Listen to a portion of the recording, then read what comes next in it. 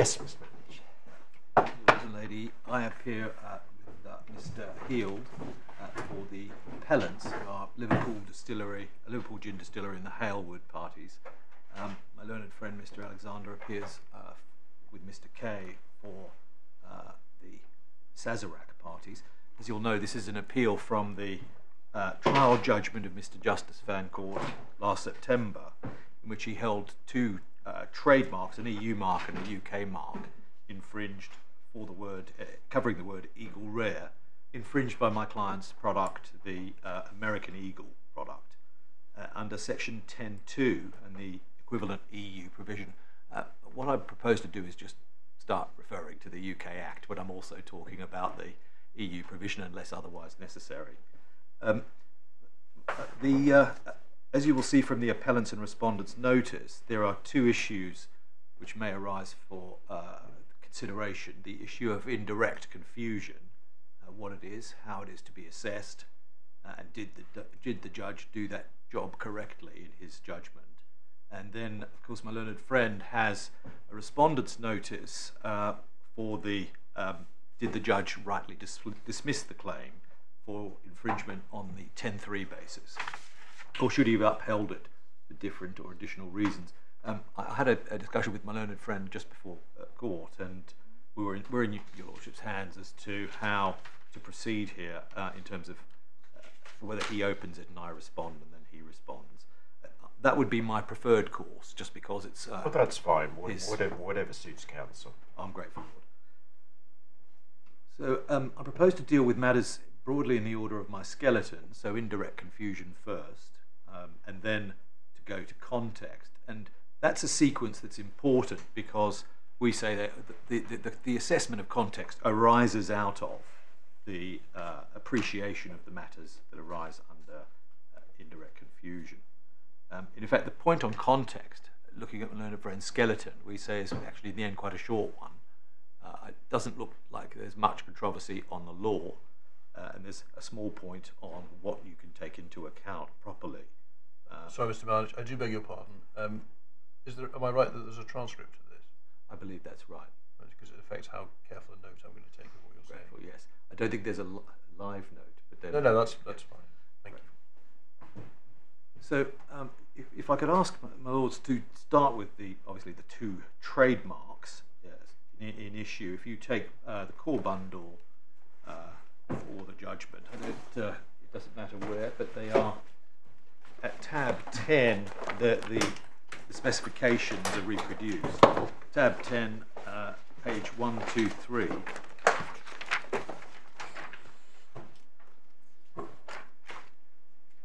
Which cites the two trademarks. They are an EU mark from 2002, the 961 mark for the words Eagle Rare, with a filing date of 1 March 2002. And it's registered for alcoholic beverages and a number of other things. That was partially revoked on grounds of non-use down to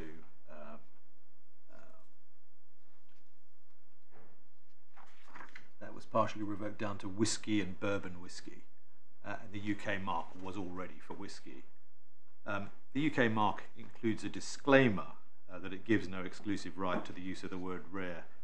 I'm not sure anything turns on that, and the judge didn't seem to make anything of it either. The goods, as you can see, are listed there as now revoked, and there's no issue in relation to those. What I propose to do, my lords, is just sort of pick up on a few key points in the finding and then dive straight into the issue of indirect confusion. So at paragraph 7, if you take the judgment, I'm sure you will have kept your own note of the important parts, but tab 7 of your core bundle. At paragraph 7, there were the findings about Eagle Rare and it being a high quality whiskey. There's a 17-year-old version and a 10-year-old version, and it's an on allocation whiskey, which means I think hard to get, small quantities and so on. I should say right at the outset, there's no issue on the reputation that was found by the by the judge for the purposes of the 10.3 claim. Although obviously we take a point where we comment in passing that this case is probably at the lower end of the range of cases that have been held to have been, a reputation has been held to be established. We then, at paragraph 8, the judge moves on to our product, American Eagle. It's a Tennessee straight bourbon. There's a 12-year-old, an 8-year-old, a 4-year-old, and it was the 12-year-old was launched in late February 2019. So that's the commencement date for the purposes of the trademark infringement claim. Yeah, just one small question, which I don't think matters in the least, but there was a pleaded claim for passing off, which is nowhere referred to in the judgment, and I was just wondering what happened to that. I believe it was abandoned either on the first day of trial or during trial. Okay. So I'm not sure it made its way to the judge then turned to the bourbon market, and there's an important finding here about the structure of that market that my lords will need to take account of. And again, it's not something we challenge, it's just for the purposes of background. So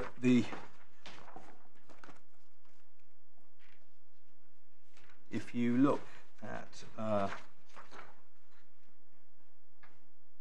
12, really 13, the third line of 13, 90%, so American whiskey comprises about 10% of the UK retail market in whiskey, and so that would include Scotch and Irish, and about 90% of that 10% share is attributable to just two brands, Jack Daniels and Jim Beam. And that's important because that's they're the absolute biggest monster players in this market, and what they do is important. And that is what's sometimes called the value end, although both of them make higher value bourbons. And they compete with the supermarket owned brands there.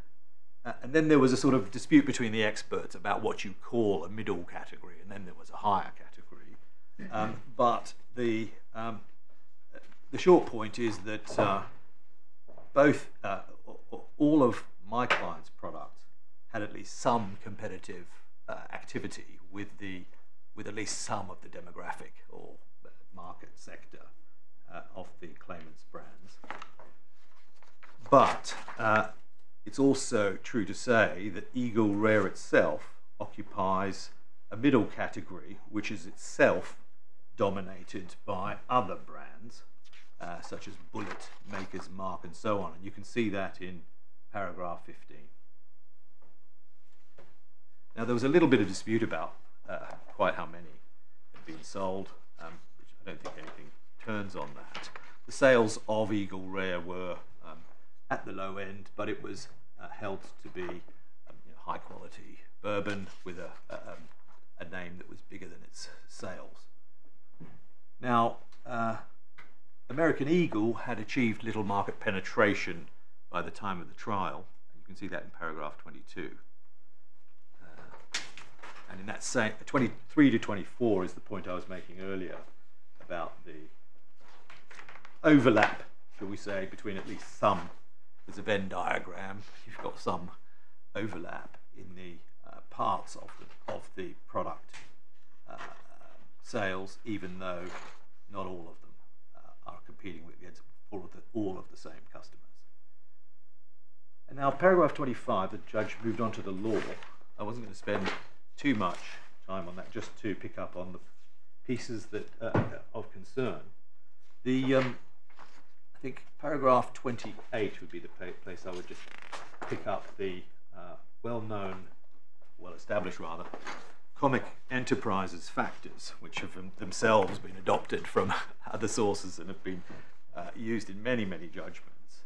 This is not a complete list of principles, but it's the sort of principles that crop up in most cases, and each of them has a little bit of additional explanation in other cases and so on. One of the points that we will be saying, to not So one point that's not here is what we've called in the skeleton conceptual counteraction. It's not clearly in here, and neither is indirect confusion. But that's not to say that they're not valid things to say or find. It's more that these are a general list of principles that have been distilled from the case law, ECJ case law, and come up in most cases. And then what happened next was the judge looked at that list, moved through it, and then 29 dealt with the issue of context. And obviously that's uncontroversial, the test that he set out. The court must consider all the circumstances of the use of the defendant's sign that are likely to operate in the consumer's mind when it considers the impression that the sign is likely to make on them in the context in which it is used. So that's the Specsavers test. And of course, an application of that was the Red Bull, where it might be that the context is important in one case and less important in another. Where you draw the line on context, there's no hard and fast rule that you, for example, take account of the stylization of the font or the label or the bottle or even signage next to it or whatever. It depends on the facts of the case, depends on the type of case where, and the context that the consumer would take into account. And indeed, the test itself is expressed in broad terms to allow judges to take the appropriate fact-sensitive view. The one thing we would say about that paragraph is there's a little finding right at the end that's slightly controversial, and it might be helpful if I just explain what the controversy is. The judge says, moreover, the trademarks an issue are word marks only, not figurative marks, so the comparative trade dress of the claimants and defendants' products are immaterial. We would say it's not really about whether they're word marks or figurative marks as such, although a figurative mark, I suppose, could have a picture of the trade dress, which is probably what the judge bent. But we say, although it's right that there's no comparative exercise, I think it's a point made by my learned friend in his skeleton, there's no comparative exercise. On the other hand, you obviously have to take into account the appropriate context. And so to the extent trade dress may come in that way, it comes up, but yes, we do agree that you don't take into account, for the reasons set out in at least 2 Court of Appeal judgments, the Mayer and ASOS case and Scrabble case. You don't take into account my learned friend's client's trade dress. So next we had the familiar principles on reputation. 32, 34 to 36 is an analysis of the relevant public. That's also relevant to the reputation point. And paragraph 40, there's the law on extended, what may be called extended infringement or extended liability. So you've got dilution, detriment, tarnishing. And 2 of those were in issue, the unfair advantage, dilution, and, sorry, just those 2, dilution and unfair advantage. Now, he then moves into some findings of fact that I just wanted to pay a little bit closer attention to. They arise on the appeal. 47, he notes the importance of the average consumer, and we say very much grounds the average consumer in the real world. So it's a notional objective inquiry, but directed to the actual experiences that consumers have, visually, orally and conceptually. And you can see that from about the last half of 47. Visual, oral and conceptual similarity and distinctiveness are all in play.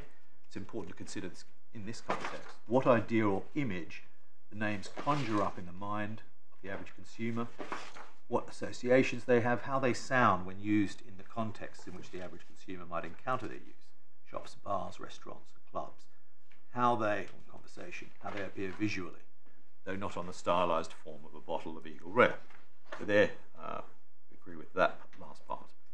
So that's the first example, but you can see another example of him doing the same thing in paragraph 48. And again, it's the last sort of 3.5 lines of that. It's necessary to have regard to the range of circumstances in which the purchase of bourbon whiskey is likely to take place. Much entry-level bourbon will be bought in supermarkets and pubs and clubs, higher quality products in restaurants and bars off licenses or online.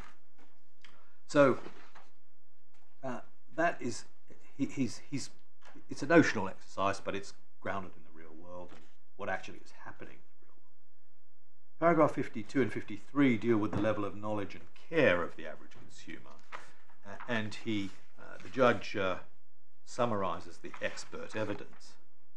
And the judge noted that this was there was a small debate about the level of attention and care and so on, and the judge took the view in that, and in 55 and 56, just to move forward, at the end of 56, his final analysis was that there's a greater than usual degree of brand loyalty within the bourbon market, and so on average the consumer has a somewhat higher degree of attentiveness than a consumer of certain other spirits, and we get that from the previous two paragraphs, and there's some discussion of some knowledge and care and attention and loyalty.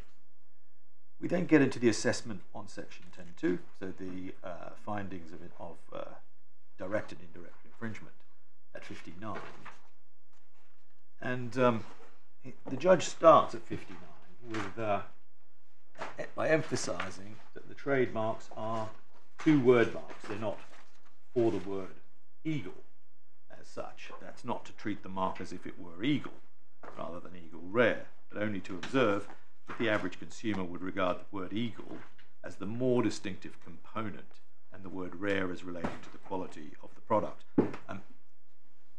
That's important, we say, because obviously this is a registration which has been placed on the register with two words, and that's also the name on the product. So that's not to say that you can't have distinctive or dominant parts, but you do have to take account of both. And then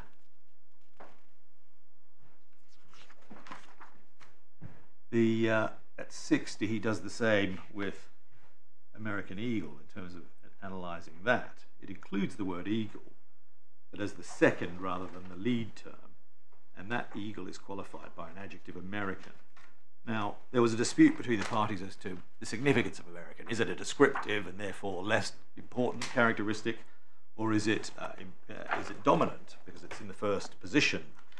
There being some rule of thumb that if in general people read from left to right, and so words at the beginning are more important. The judge held that the word American is strong, also strong, much stronger than rare, so that the sign would be more naturally read as a composite whole. So it's American Eagle.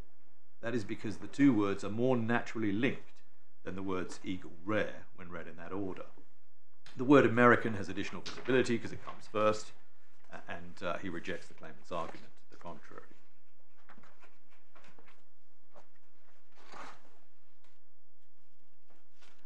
It's also important, we say, his conceptual analysis is quite important. 61. Conceptually, the sign American Eagle conjures up an image distinct from something or anything American and an eagle. In other words, individually, it conjures up the image of a bald eagle, a particular type of eagle native to North America and an iconic symbol in the national bird of the United States. We say that's absolutely right. It looks like the sort of, the presidential seal, or the Great Seal, I think it's called strictly, as an eagle. Well, there's a small spat about whether it looks like the claimant's eagle. When you say looks like, I take it you're referring to the logo on the bottle. Yes. Yes. As distinct from the words. Yes. American. Yes, exactly right. Yes, I apologise. Yes, my lord. Yes, exactly right. That's reinforced. So American Eagle. Whereas here, I think the judge is referring to the concept rather than any particular visual image. Yes, that's right. That's actually right, my lord. Yes, quite right.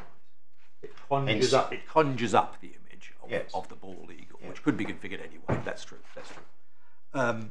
So he's dealing with the conceptual, the image that's conjured up by the words, and he then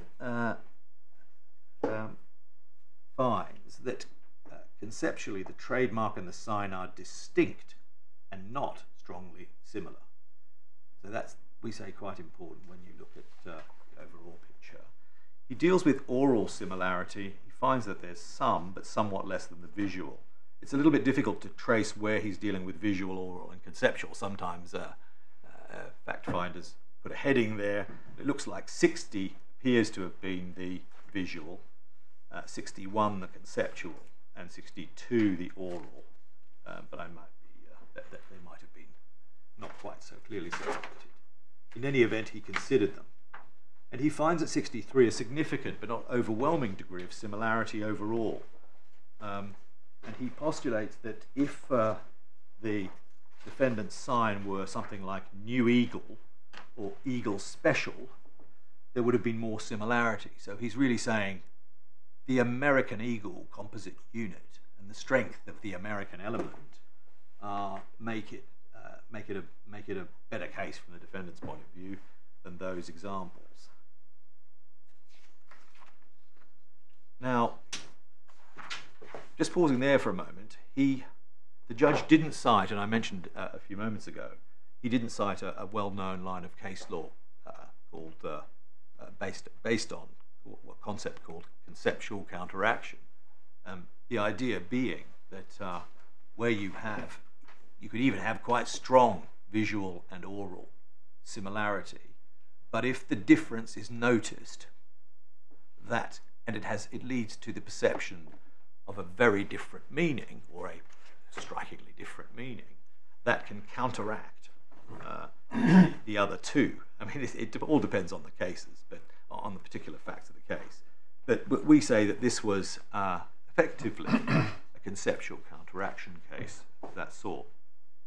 Now, 66 is his finding on direct confusion. I want to make it clear, my lords, that we don't suggest that it wasn't open to him to reach a finding on indirect confusion, because he found in our favour on lack of direct confusion. But it's worth looking at his reasons, because those then obviously need to be considered for consistency reasons against the finding on indirect. So at 66, essentially, his key reasons are the strength and image of American Eagle. So it's a strong composite sign, which makes a conceptual difference, and the nature of the average consumer. He doubts that a significant proportion would be confused, the degree of attention, the strength and image of the name American Eagle, which is conceptually different, and so on.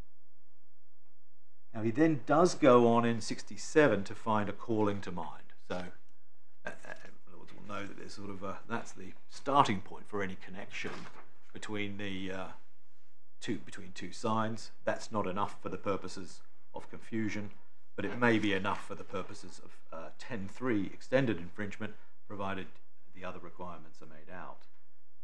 But he does find that there in 67, and essentially because there was no other significant or any bourbon on the market with the Eagle in their name.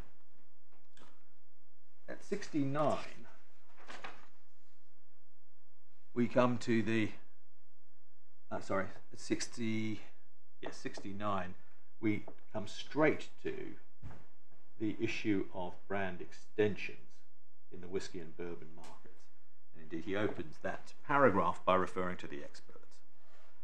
And neither had addressed brand extensions in their reports. And he says they were not asked specifically to do so. However, we say if it were relevant, they perhaps ought to have been.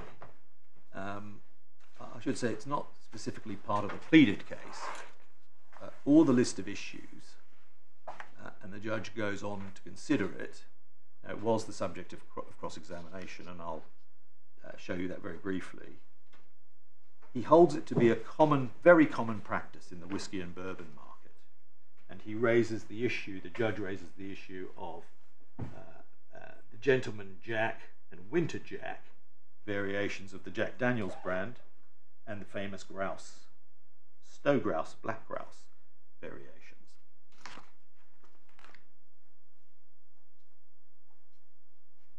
And he cites Mr. Stevenson's evidence, and he concludes 69 by noting that the American Eagle bottles don't, of course, use the name Eagle Rare anywhere on the bottle.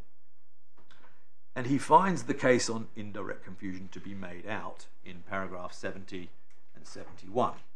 71, it's common and well known in the spirits market in the UK and EU, including respective bourbon sub-markets, for producers not only to have different expressions, and I'll come back to some of the terminology used here, different expressions of brands, and to release different products with different names that may or may not allude directly or indirectly to another brand, which are made in the same distillery, by the same distiller, or in the same group, or licensed by the originating distiller.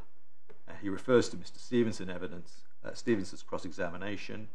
He referred to the presence of the senior brand name on the bottle somewhere, but he was answering a question about how different expressions of the same brand were presented, doing so by reference to actual examples in the documentary evidence. And the judge limits the effect of that by saying, I didn't take his comment to be to the effect that all sub-brands or connected brands include on the label a reference to the main brand. And he would, in any event, the judge says that the consumer wouldn't have that expectation or scrutinize the bottle. Now, we will have to look just briefly at a short passage of cross-examination. Obviously hesitant to do so, but we say it isn't right. But it may not matter, because we say we have a point of principle there that one needs evidence. One needs actual evidence, not what was said in cross-examination. One needs documentary evidence.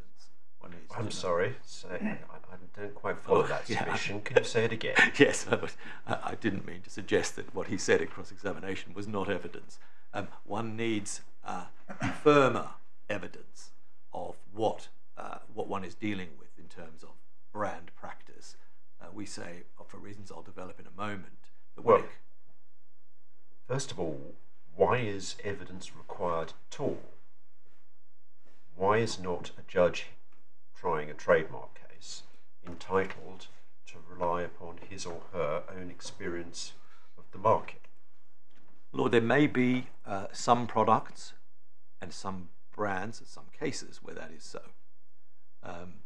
But where one is dealing, and I'll develop this a little bit more in a moment, where one is dealing with a product market where it is said there is a general practice, or even a prevalent practice, of varying a house name or brand to connote spin-off brands, that's an evidence-specific inquiry, not dissimilar to many questions in trademarks that do require evidence. Of course, my lord, many questions can be dealt with by the judge's experience in trademarks. We don't shrink from that. But this is something that we say has to be, it's a bit like reputation or enhanced distinctive character or genuine use. Some of these things have to be dealt with in terms of real evidence. As I say, I'll develop that in a moment. I'll complete the passage through the judgment. So the judge finds that it's common and well known, but he does rely on evidence. So he doesn't purport to rely on his own experience as an experienced drinker or as an ordinary member of the public. The judge relies specifically on the evidence given here. And 73 and 74 are probably the key passages for the purposes of my appeal, because the judge finds it common for connected brands to have similar names. And we say this brings in another important strut to his finding on indirect confusion. He brings in the relevance of the cross-examination of claimant's expert on whether Yellow Rose is similar to Four Roses, Heaven's Door similar to Heaven Hill. And he says Eagle Rare and American Eagle are similar. Therefore there would be confusion in that passage. And he says that this is despite the fact that American Eagle has a strong composite identity. Now that also we take a little bit of issue with. Again, I don't want to suggest that a judge can't reach divergent findings on these two things, but it is odd, we say, that the strong composite image was sufficient to rule out direct confusion, but when it came to indirect confusion, it was simply, there was no reasoning given, it was just notwithstanding that. If one imagines a spin-off product of a large brand owner, surely they would not wish to conceptually counteract, but again, I don't want to erect any barrier there, but it wasn't clear why that was considered unimportant under this head. So at 75, the judge deals with a prospective argument at the end of, and it's fair to say there was evidence that the 4-year-old American Eagle was going to be the main product in due course and would be competing principally in the mass market. And the judge took that sort of future prospect into account, and we've got a point on that. So basically at 78 he finds likelihood of confusion on the indirect basis. 77, yes. 77, yes. And then at 80 to 81 he turns to the 10-3 issues, 80 rather, deals with the reputation. There's no controversy about that. Although, as I say, we say it's pretty much testing the lower limits of that. Spent 10,000 on advertising and fairly modest sales, mainly word of mouth. That's not to say it's challenged, but it's obviously a point that may come in when it comes to my learned friends, in effect, cross appeal on this. And he finds that American Eagle does get an advantage, but that it's not unfair. 94, he notes that the case was put on the basis of subjective intention, which he finds not being made out. A recklessness also, because he says it wasn't put in cross-examination. And then at 97 to 99 he reaches some findings which are relevant to the 10-3 position on my learned friend's appeal, before concluding in paragraph 100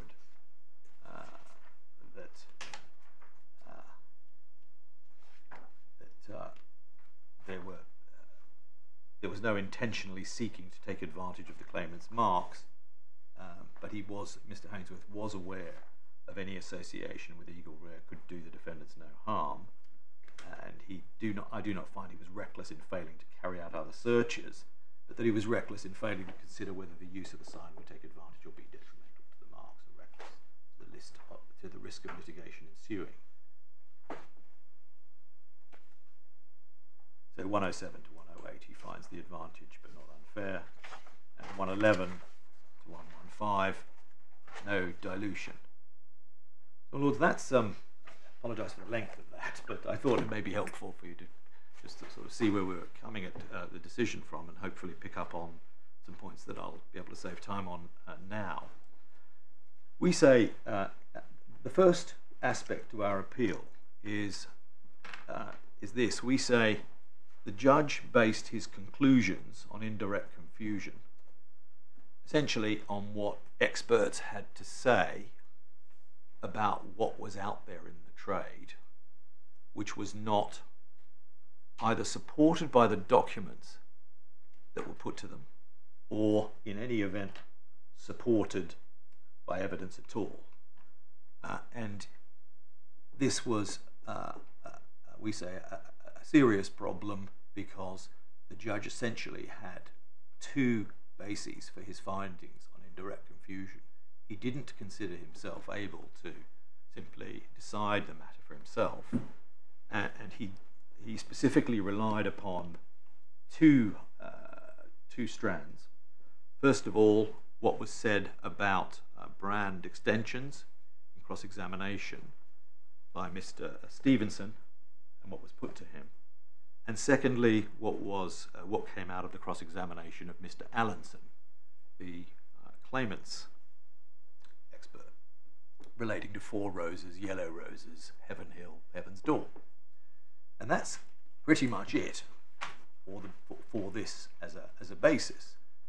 We say once he had done that, at the very least, even if he were to rely legitimately on that material, he didn't take into account what it showed. So we say he was wrong to take it into account, but if he was going to take it into account, then at least take into account what it showed. Now, my learned friend will say consumers don't know the details of branding practice, but it's a difficult submission, we say, because you can't at the same time rely on a spin-off practice and then ignore what the material shows and how it works.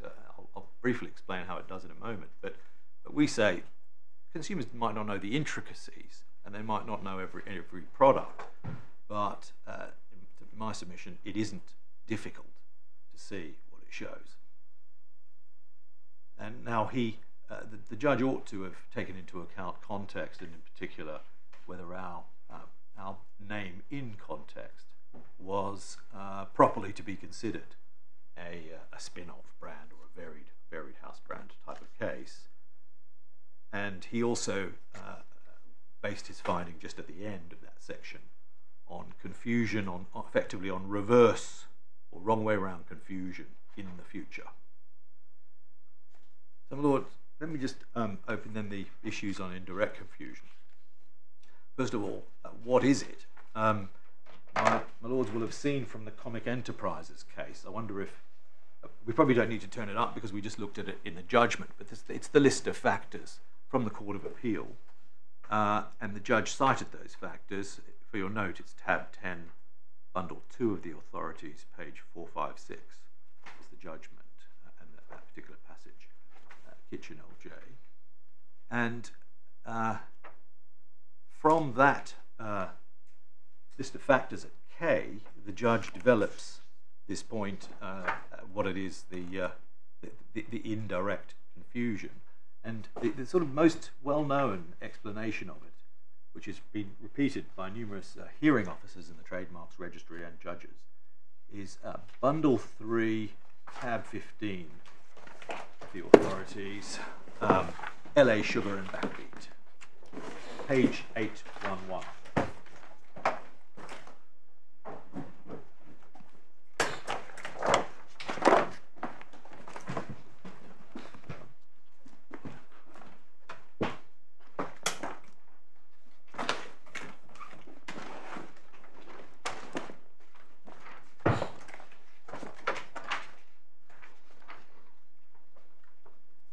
That passage has been, one does a word search for it. Well, to be clear, 16 and 17, I take it you're referring to. Yes, I think I start at 16 exactly so, 820 and then 821, and one doesn't need to look at the, sorry, exactly 8.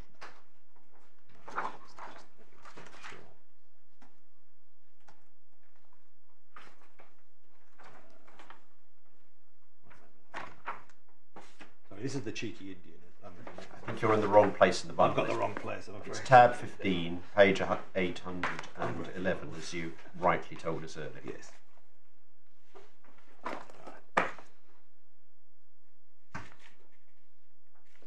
Yes. Now, the explanation of what direct and indirect confusion are is not always consistent in the case law, but it's broadly consistent. And Mr. Purvis here, sitting as the appointed person, says they both involve mistakes, but they are different in the sense direct confusion involves no process of reasoning.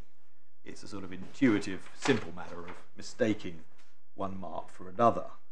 Indirect confusion, on the other hand, only arises where the consumer has actually recognised that the later mark is different from the earlier mark. It therefore requires a mental process of some kind on the part of the consumer when he sees the mark, which may be conscious or subconscious.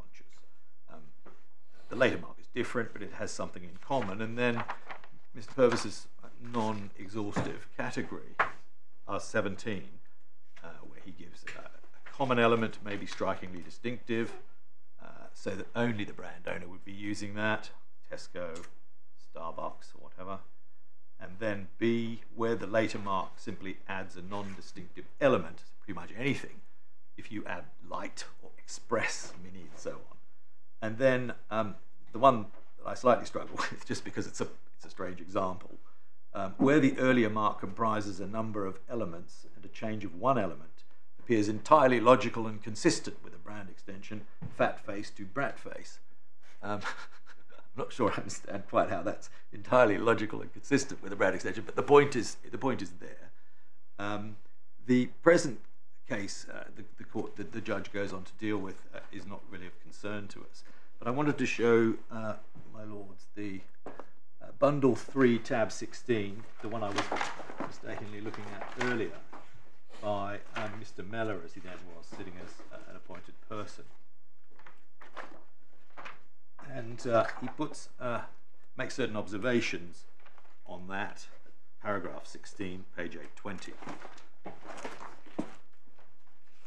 It's not, a finding of indirect confusion is not a consolation prize for those who fail to establish a likelihood of direct confusion. It should be kept in mind that the differences which mean that one mark would not be mistaken for another might well dispel indirect confusion as well. Second, if the differences between the marks are such that there's no likelihood of direct confusion, one needs a reasonably special set of circumstances for a finding of indirect confusion. And this is what Mr. Purvis was pointing out in those paragraphs in Ellen Sugar. Third, when finding a likelihood of indirect confusion, in my view, it's necessary to be specific as to the mental process involved on the part of the average consumer, while the categories of case where indirect confusion may be found is not closed. Mr. Purvis's 3 categories are distinct, each reflecting a slightly different thought process. And obviously, that's right. There's a little bit of tension, we would say, no more than that, between the appointed persons, and I think there's been other decisions as well, as to the degree of mental process involved, or whether it's both. All of them are pretty intuitive. I would just go back to the point that I made in answer to my Lord Justice Arnold, that this sort of assessment is more likely to be evidence-based than an intuitive, direct confusion, because subject to, if one thinks about cases that, I'm thinking of the ones my Lord has decided, something like Enterprise and Europe car, that's a direct confusion case. My Lord can decide that, not based on the evidence, but based on his own view, and find there's infringement because stressed out travellers getting off the planes might get on the wrong bus or whatever it was. And in a case like Fidelity, where the average consumer would pay a great degree of care and attention, Fidelity and Fidelis, signs that my Lord says were close, but no confusion because of the nature of the transaction and the nature of the care and attention.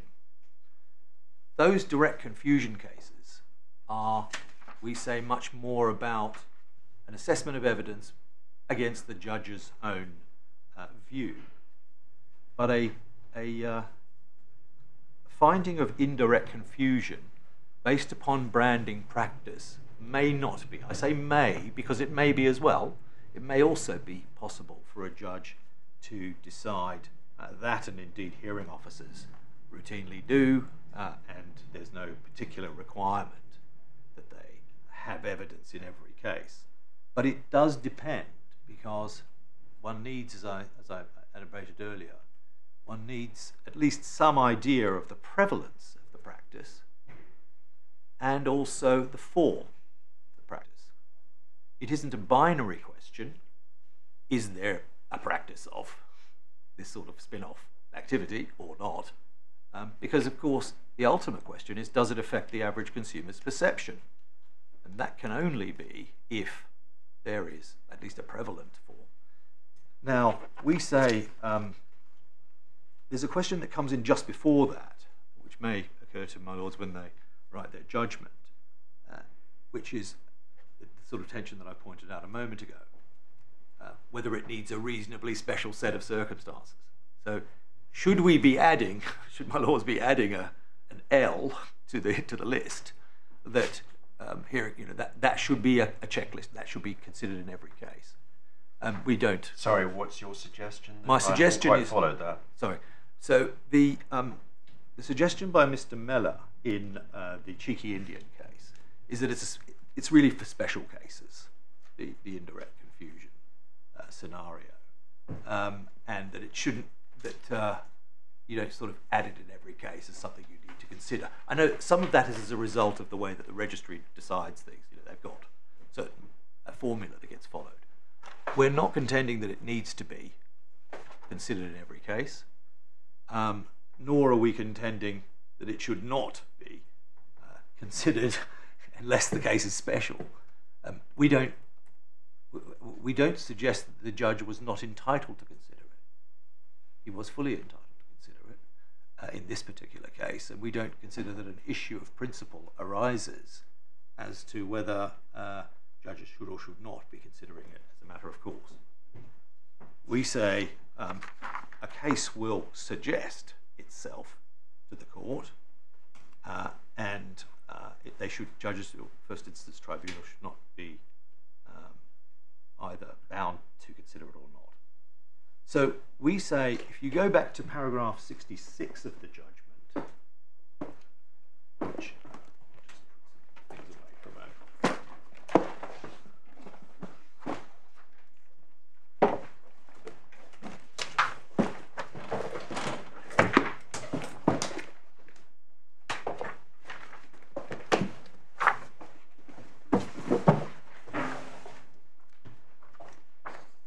So if we'll take 66 as a starting point,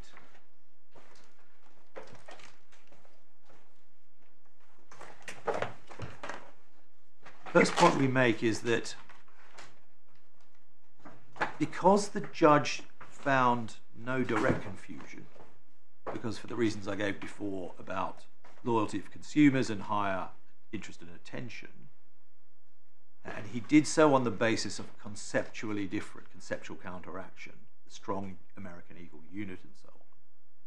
It was important, we say, to explain why a divergent finding would be reached on indirect. I'm not saying it wasn't open to him, but one sort of needed at least some understanding of that. Now, the reason I say that is because I wanted to show my lords because conceptual counteraction has sort of fallen off the radar a little bit. I wanted to show my lords one conceptual counteraction. What do you mean by that? Well, because there's been a string of Court of Justice authorities on that topic. Yes. Most recent one was, I think, last year, possibly even this year. I'm grateful, my lord. I'm not sure. I hadn't spotted it. It seemed to have been a point that came up so often, and I'm grateful for my lord's guidance on that. It may help to look at, I think, one of the original ones, Bundle 3 of the authorities, tab 20, which is the Picasso-Picaro case.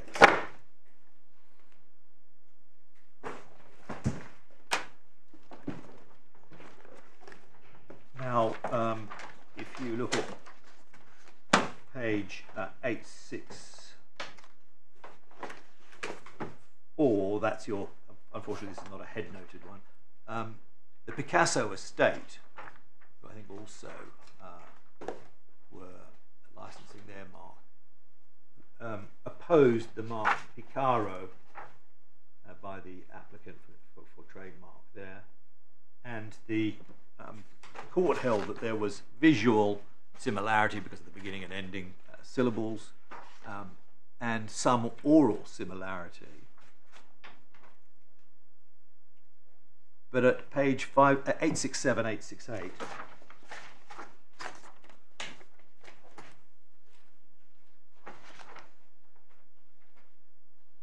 55 over the page, from the conceptual point of view, the word sign Picasso is particularly well known to the relevant public as being the name of the famous painter. The word sign Picasso may be understood by Spanish-speaking persons as referring inter alia to a character in Spanish literature. The signs are thus not similar from a conceptual point of view. And 56, such conceptual differences can, in certain circumstances, counteract the visual and phonetic similarities between the signs concerned. It's a sort of a trump card from one of the perspectives in confusion.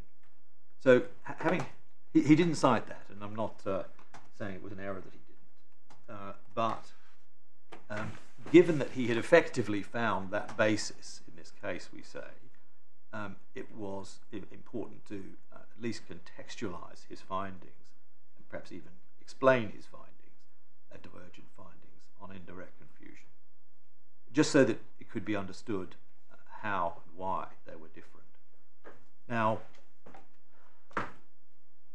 as to the loyal brand consumer, this, we say, was a bit of an oddity in the judgment because, and it does have significance for one of his key findings, because he defined the consumer as being different in his level of care and attention, his or her level of care and attention, than other spirits when it came to the definition of the average consumer. But for, as we'll see later on, he did take into account famous grouse, Scotch whisky. We don't say he wasn't entitled to, but if that was going to be the key evidence, then the judge ought to have been more sceptical about that as to its relevance in this particular market. So really the key criticism that we have on the indirect confusion case is that it ought to have been evidence-based, and when I say evidence-based, more than simply a document shown to an expert in cross-examination. Now, sometimes we say that would be fine if the... Well, I'm still struggling with what your proposition of law is here, because there was no obligation on either party to put any expert evidence before the judge at all. It was done by agreement, and we can discuss, if need be, the extent to which the evidence adduced was actually admissible. But what I'm struggling with at the moment is why you say evidence is required, expert evidence is required at all. Well, Lord, we don't say expert evidence is required, and in fact, in this instance, so there are two struts to the judge's findings on indirect confusion. First of them, well, there's two and a half. There's the prospective future indirect reverse confusion. But the first strut is the experts accepted there was a practice of brand extension, and that showed a practice that was relevant to the judge's decision. All right, but again, we all know that brand extension is a common phenomenon in many areas of commerce. Yep. Now, if it was going to be suggested that the bourbon market was different, yes, in that nobody ever did it, then I could understand the submission that that might be something required specific evidence. But if it simply follows the common commercial pattern, why is evidence required? I am going to suggest that it's different and specific. I am going to suggest that you've always got to look at the form of the brand extension, because, for example, it might be the case that in some areas of trade, like clothing, for example, you might see brand variation or brand extension operate in a different way from other areas. So, for example, pharmaceuticals, which might have different kinds of practices when it comes to naming. And that is certainly not a situation that a judge can just simply go evidence free. I don't say that he requires expert evidence. In fact, on the contrary, he probably requires trade witness evidence, the sort of thing that Lord Justice Birss was dealing with in the Rihanna case, or as was in the Glaxo case as well, because what a trade witness is doing there is putting before the court material that will inform the court's decision as to this practice and the prevalence of the practice. Lord, as a point of principle, and I put it, I've mentioned this in the skeleton, and I don't know how far I need to go with it, but if you think about the requirements in trademarks law to establish a family of brands, a family mark, we say that sheds a little bit of light, because what the Court of Justice says when they, in the El Ponte Financiario case, which my Lord cited in the W3 Easy Group case, which I'll come to if necessary, but we say that if the Court of Justice is saying you can't simply have a family of trademarks sitting on the register and then assert that this new owner, this new defendant comes within the family, even though it doesn't match That's any for a particular completely one. different reason, namely the state of the register doesn't affect the It public does, mind. quite. And why does it affect? What does affect the public mind? What's on the market? You've got to show use. Now, that's in relation to a trademark proprietor who is trying to show its own effective practice of brand extension. We would say, if anything, it's a fortiori, the position when it comes to third-party practice.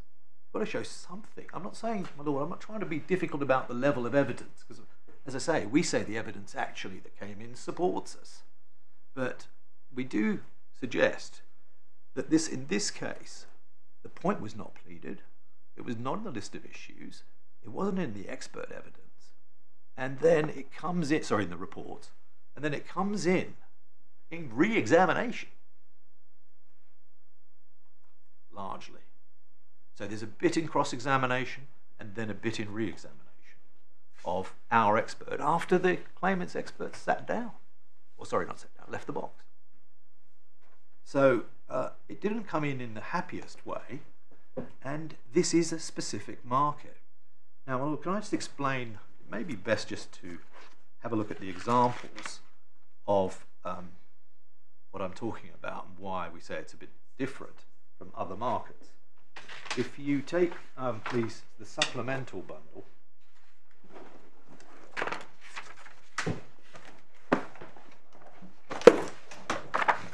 and please take tab 2.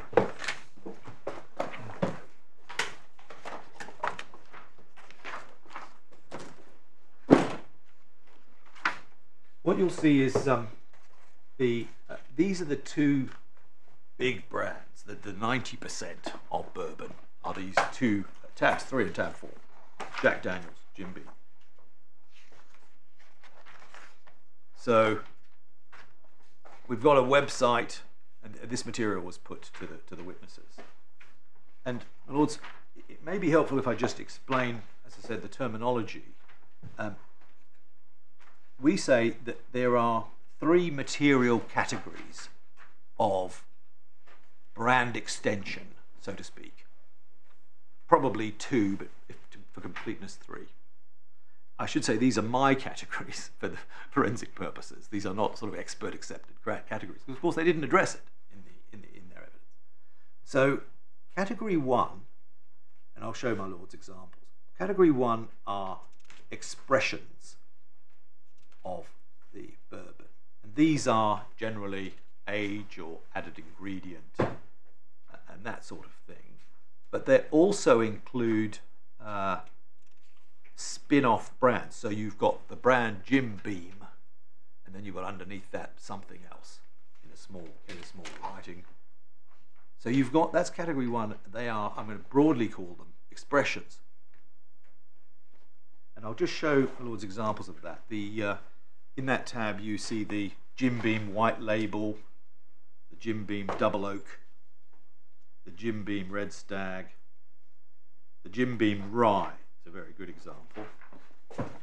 And all of that is well established. The judge was quite right to understand that that was prevalent and easy to accept as being the state of the market, particularly coming from Jim Beam. Now, my category 2 is different from that, and that is what was called at trial at times a play on words, or a varied housemark brand, where you change the housemark. It's quite a simple question, quite a big difference. You don't use the housemark, or it's never or not seen effectively, and you make a play on it. Perhaps that's like Mr. Purvis's third category, rat face and frat face. I don't know, but we that is, you won't find an example clearly in the Jim Beam, but the example of that, if you just turn forward to the next tab, you've got Jack Daniels. Again, category 1 is straight rye and sour mash at the bottom, say the bottom two, and then you've got Gentleman Jack, Jack Daniels Gentleman Jack, in page 15, top right hand corner, £33.45. And that is, there's a bigger picture of that. If you please turn to tab 4, page 23, you'll have a page that looks a bit like that. And that's obviously smaller than a bottle. A bottle will be maybe twice the size of that. I don't know. And we say that's, you've got your varied brand, because the Jack, Gentleman Jack, and you've got what do we have here? On the previous page, you'll see the only other example from Bourbon. These are the 2 examples that were found in the evidence, that were found with, no doubt, with the efforts of the claimant's solicitors, or because it wasn't, as I say, in the expert report. Jack Daniels Winter Jack. That one is. I've seen it in the skeletons, but I can't. Oh, sorry, page 20. Sorry, yes, I hadn't given you a reference. Tab 4, page 20. You'll see the Jack Daniels Winter Jack, a big picture, and then 23, Jack Daniels Gentleman Jack.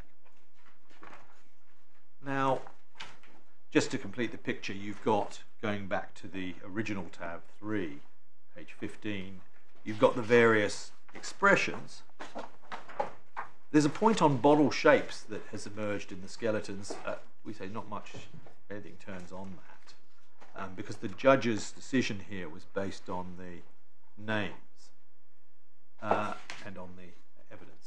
So I just wanted to show you the couple of other examples, because for completeness, these were said to be these were effectively the only material. Wild turkey, you'll find at tab 5. Now, this, I would say, brings in my third category and final, which is same distillery, different brand.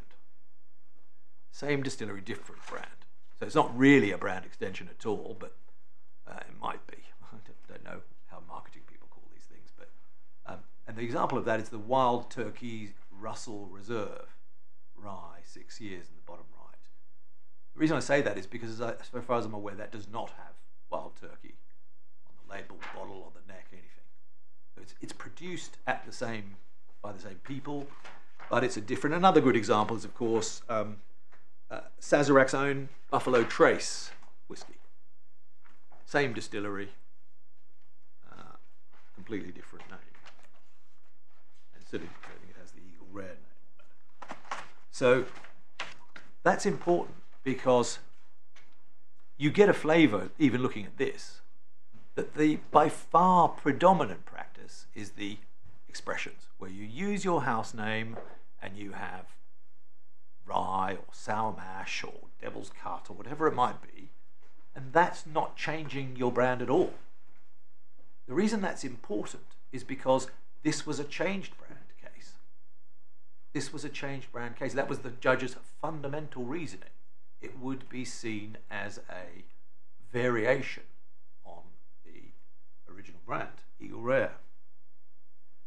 And that's something that actually, if one looks at the material, and we say one does need to look at the material, really was only satisfied by Winter Jack and Gentleman Jack. Oh, sorry, while I'm here I should show you the famous grouse.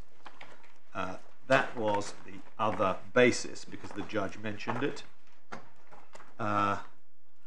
We say proceed with caution. This is a Scotch, but certainly the judge could take it into account. The pictures in tab 7 are not very big, so it may be useful to look at my skeleton, because I've annexed them there. Tab 3 of the core bundle, last page. And actually these will probably do for all of this, for those bigger pictures that one was looking at. Famous grouse, snow grouse, black grouse. Sorry, the black grouse, the snow grouse, the famous grouse. And you've got your grouse there, standing in the same position, one covered with snow and one with a black label. Not sure it's black, grey and blue, something. And my lords, we say that material that was difficult for the judge to accommodate into the case. First of all, he had no idea about whether this affected consumer perception.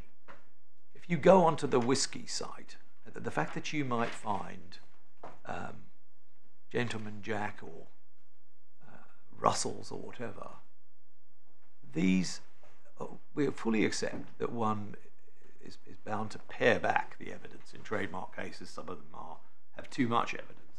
But this is an issue that, depending on the market, you ought to have evidence of some sort. Now, I say that. Apart from evidence that things have actually been marketed, what evidence do you need? Are you suggesting there should be a survey? Sales figures will do. Just sales figures and dates. The classic trademark evidence. No, we don't contend it needs to be a survey. If there was a big point on it, for example, if it was suggested at trial, because it was properly in issue, that this wasn't the right practice, this is just something they've dredged up on the internet. One has to be very careful about making, there's no doubt that famous grouse is famous, and Jack Daniels, we know, is filling the 90% category. But whether these particular products have any visibility was simply not in evidence. Now, what was in evidence and accepted was the expressions basis, my category 1. That was clear. But that's not at all the same, or indeed not intricate or difficult to distinguish from the case where you have a varied house brand. Now, I just wanted to show Lords the cross-examination.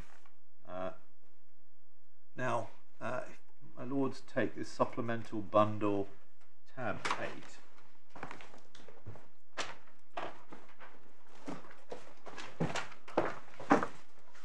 There's 2 pieces of cross-examination I'm going to take, my Lords. This one is very short. It's cross-examination.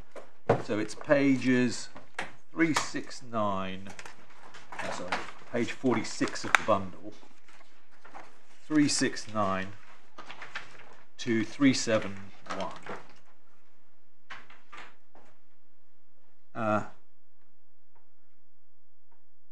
And he's being shown the Jim Beam results and the Red Stag, the Double Oak, if you look there, single barrel, 6-year-old.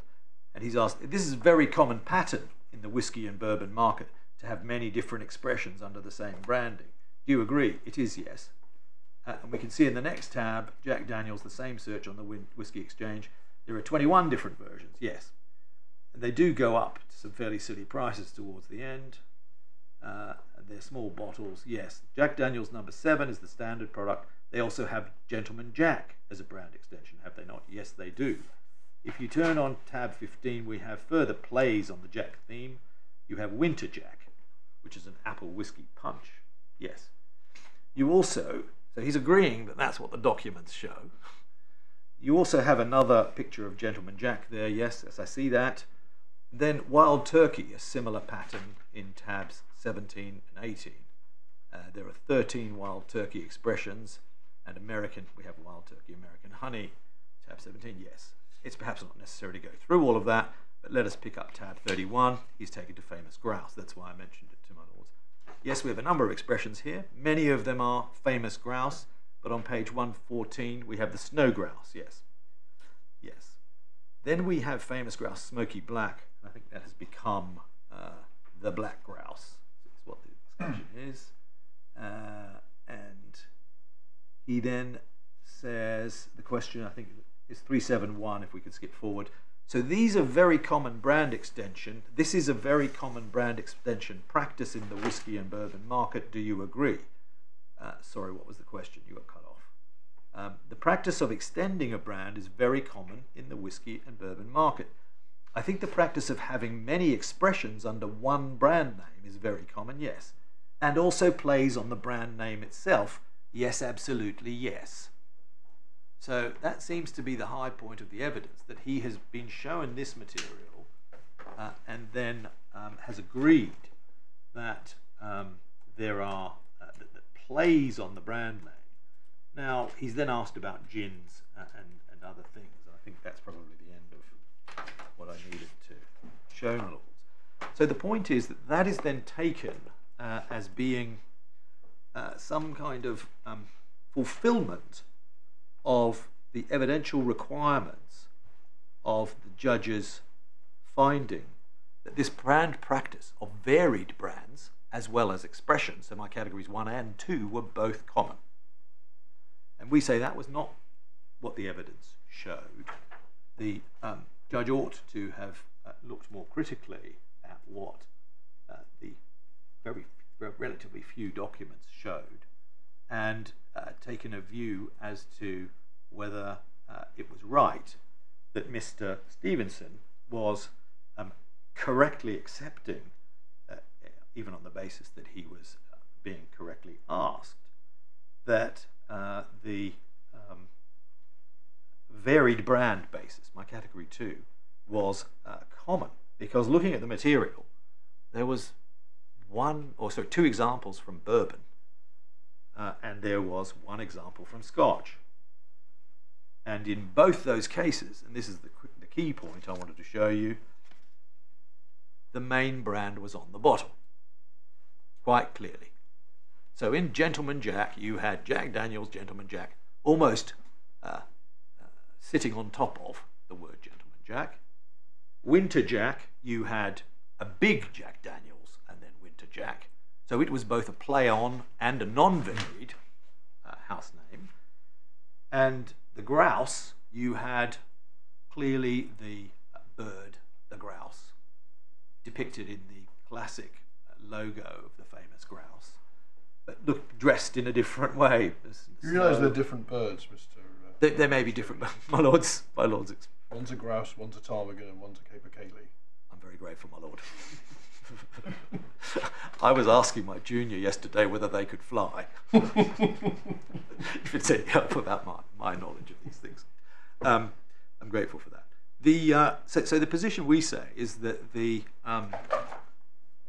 even the likes of Jack Daniels, even the likes of famous grouse, when they brand extend, to the extent that we even know that these are established on the market, could affect the consumer perception. Even then, they don't make as big a leap as to completely sever the connection to the. They don't rely only on the words. They don't rely only on the words. The famous grouse, or the Winter Jack, or the whatever it is, because they want to make it absolutely clear. And if one thinks about it, that does make sense, because they're leveraging off the power of the original mark. And they obviously want to make a play on the words, but they don't abandon their house mark.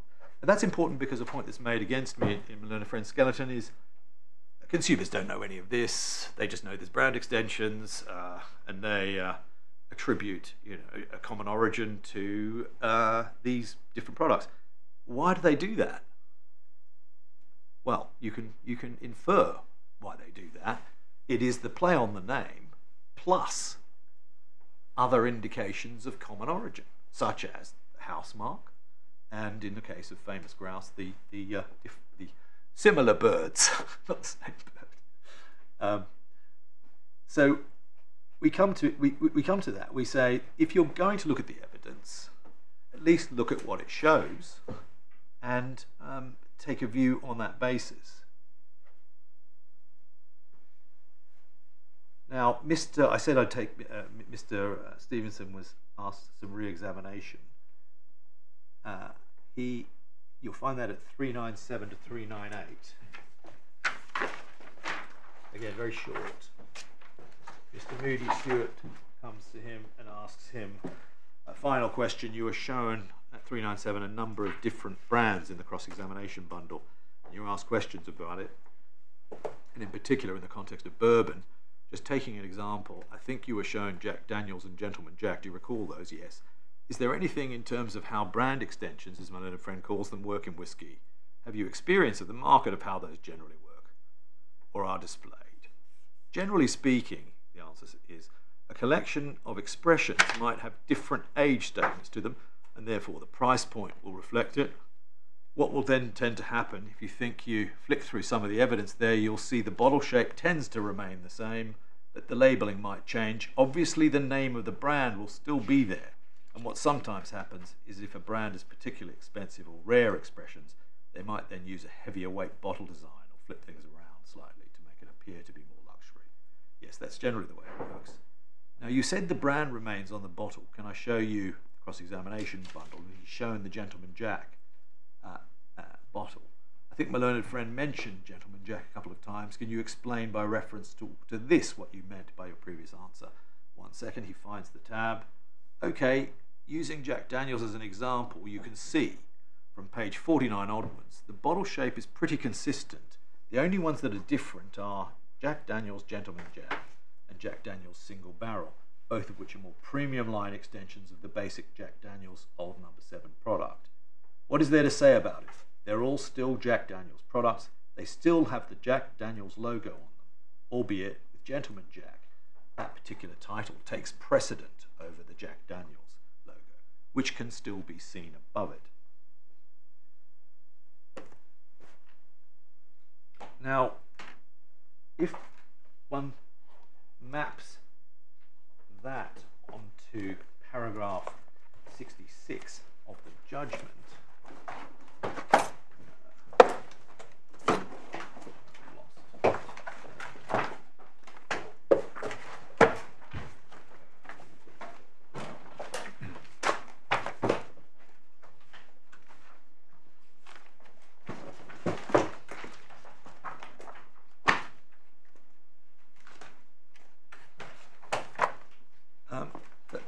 the judge is finding that a majority of purchasers are likely to have brand loyalty, which is his average consumer finding.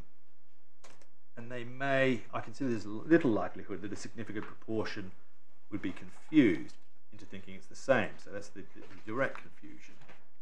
And he then finds strength in the image of the American eagle. He gives the new eagle special variations.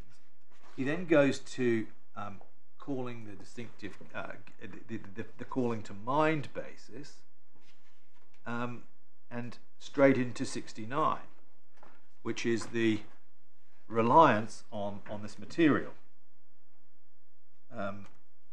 He notes that they weren't asked to deal with it, but Mr. Stevenson, with whom Mr. Hainsworth and Mr. Bradbury agreed, said it was a very common pattern in the whisky and bourbon market to have many different expressions under the same branding, including plays on the name.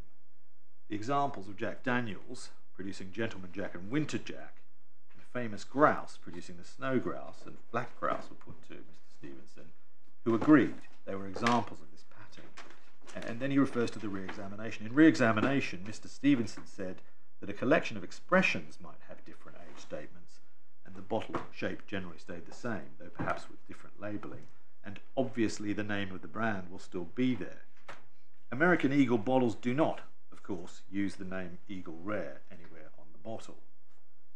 So the judges, this is critical, we say, to the finding on indirect confusion. We can see that from the ensuing paragraphs. He says, the proper basis for indirect confusion must be that a substantial proportion of the relevant public would be aware of distilleries and other distilleries in a group of economically linked undertakings produce different expressions or variants of the same brand or different products, or brands that are connected with each other. There must be, and so the judge actually set himself the task, there must be sufficient evidence to establish, as a matter of logic and deduction, a likelihood that confusion about such a connection will exist. Confusion cannot be established by speculation, or the mere possibility that any one or more products are from the same stable or connected undertakings. I remind myself that indirect confusion is not a consolation prize. And 71 is, we say, the most curious finding, because the first sentence, I find it both common and well known in the spirits market in the UK, including the respective bourbon sub-markets, for producers not only to have different expressions of brands, so my category 1, but also to release different products with different names that may or may not allude directly or indirectly to another brand. So this is categories 2 and 3, I suppose, but category 2 being the one of interest. And he specifically refers to Mr. Stevenson evidence, and Mr. Stevenson very readily accepted that was so. He did refer to the presence of the senior brand name on the bottle somewhere, but he was answering a question about how different expressions of the same brand were presented, and doing so by reference to actual examples in the documentary evidence. I didn't take his comment to the effect that all sub-brands or connected brands include on the label a reference to the main brand. In any event, the average consumer would not have that expectation or scrutinise the label to ascertain whether any link was found. Now, there are a number of points in that paragraph. We say, while it's perfectly permissible to call, for example, a trade witness to deal with this material, the key issue is always going to be, what does the material show?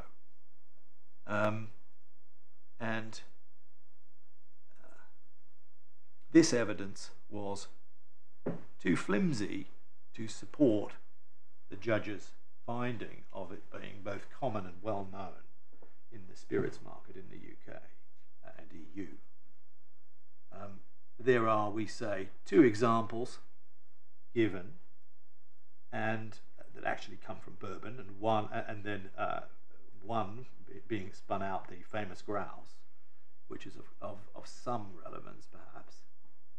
But, and by the way, Mr. Stevenson wasn't asked in detail any questions about famous grouse, so the reliance just seems to have been on the material.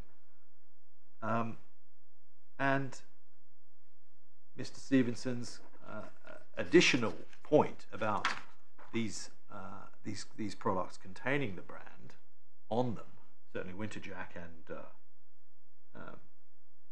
Gentleman Jack, was, we say, mischaracterized.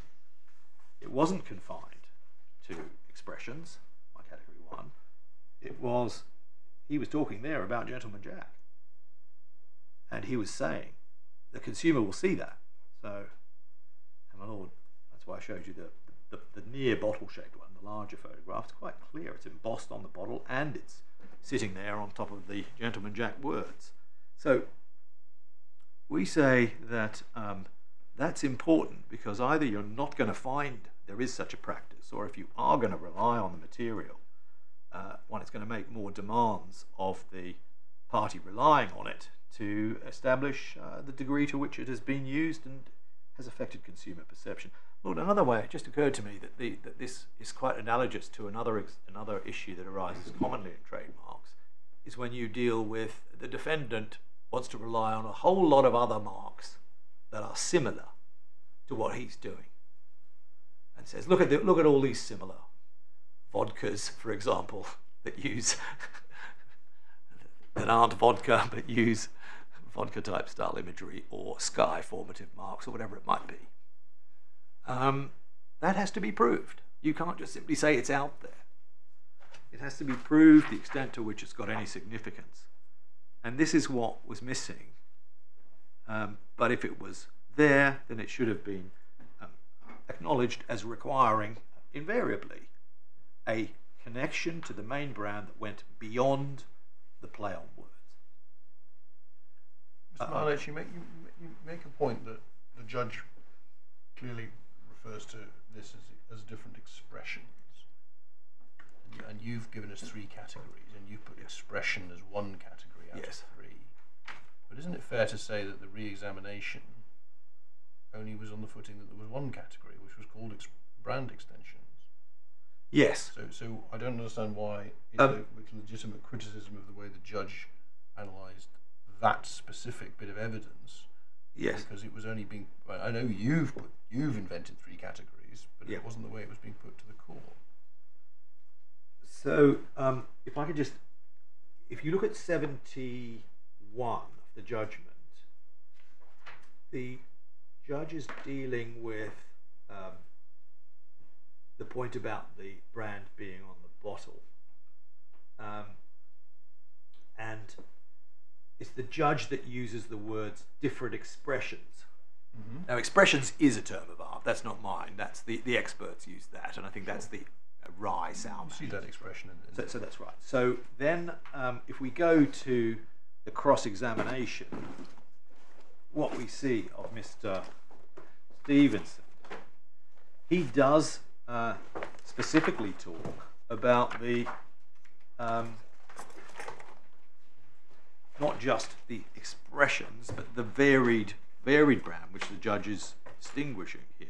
So he goes on, it was the passage we looked at the end, using Jack Daniels. So the question was, in re-examination,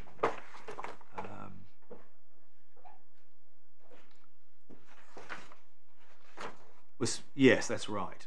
That was quite right. He talks about, in terms of how brand extensions, as my learned friend calls them, work. That's a global term. And then we get into expressions at the bottom of the page, and then we specifically look at Gentleman Jack. So it actually doesn't matter what we're going to call them for this purpose, because the judge has confined them, we say in that passage of the judgment, or confined or neutralised, it appears, the effect of Mr. Stevenson's evidence by saying that he's talking about different expressions. I didn't take his comment to be to the effect that all sub-brands or connected brands include. But what he was talking about was the only example put to him. It's one of the main ones, Gentleman Jack. And we know it's on Winter Jack. So, just as a general point, I don't know how significant this is, but this was the claimant's cross-examination bundle. One can imagine that they got the best examples they could, probably the only examples they could at that point.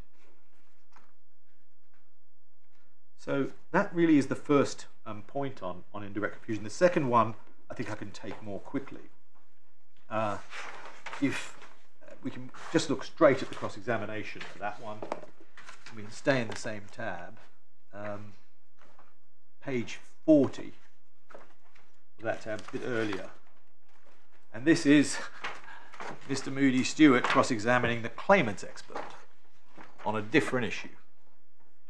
And in the time-honoured tradition, he's seeking to establish that consumers can distinguish between brands in this sector. And he is putting to Mr.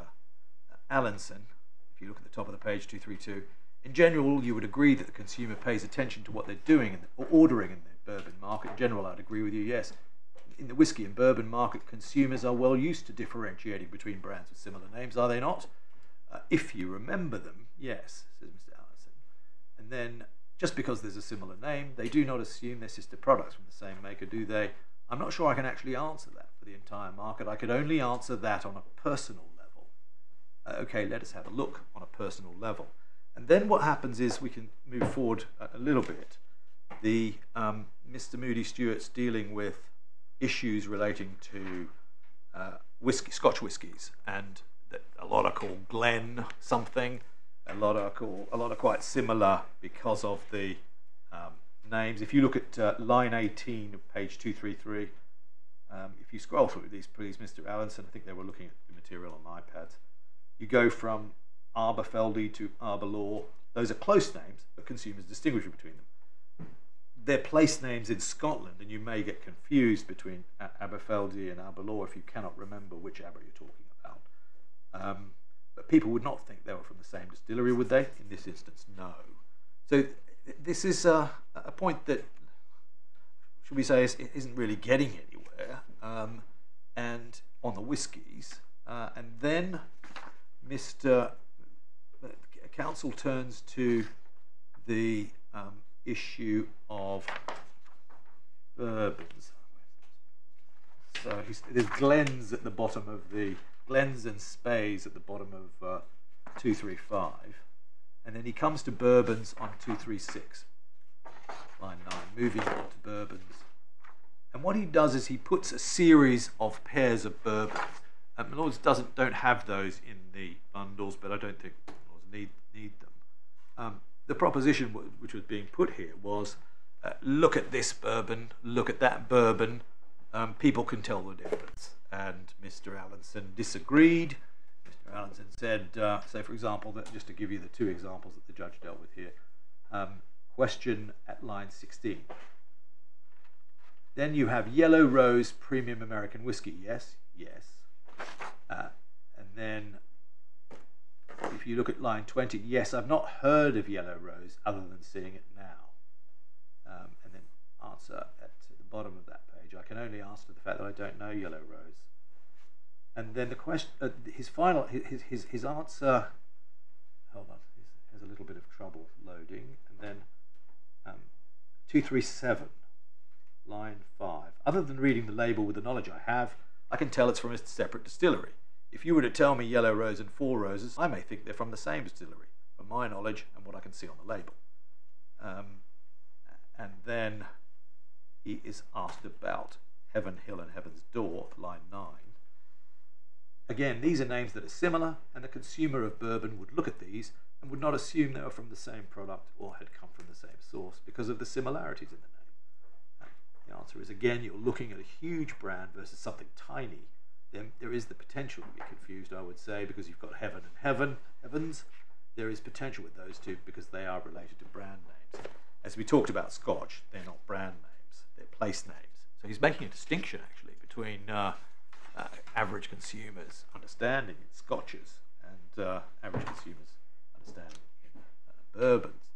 But that is it. He says there's a potential to be confused, I would say, because you have Heaven and Heavens. There is a potential with those two because they're related to brand names. I do not know how many Heavens there are in America, but I only know of one Heaven Hill distillery. And then he goes on to make the distinction. I think that's it for the purposes of the cross-examination. Now,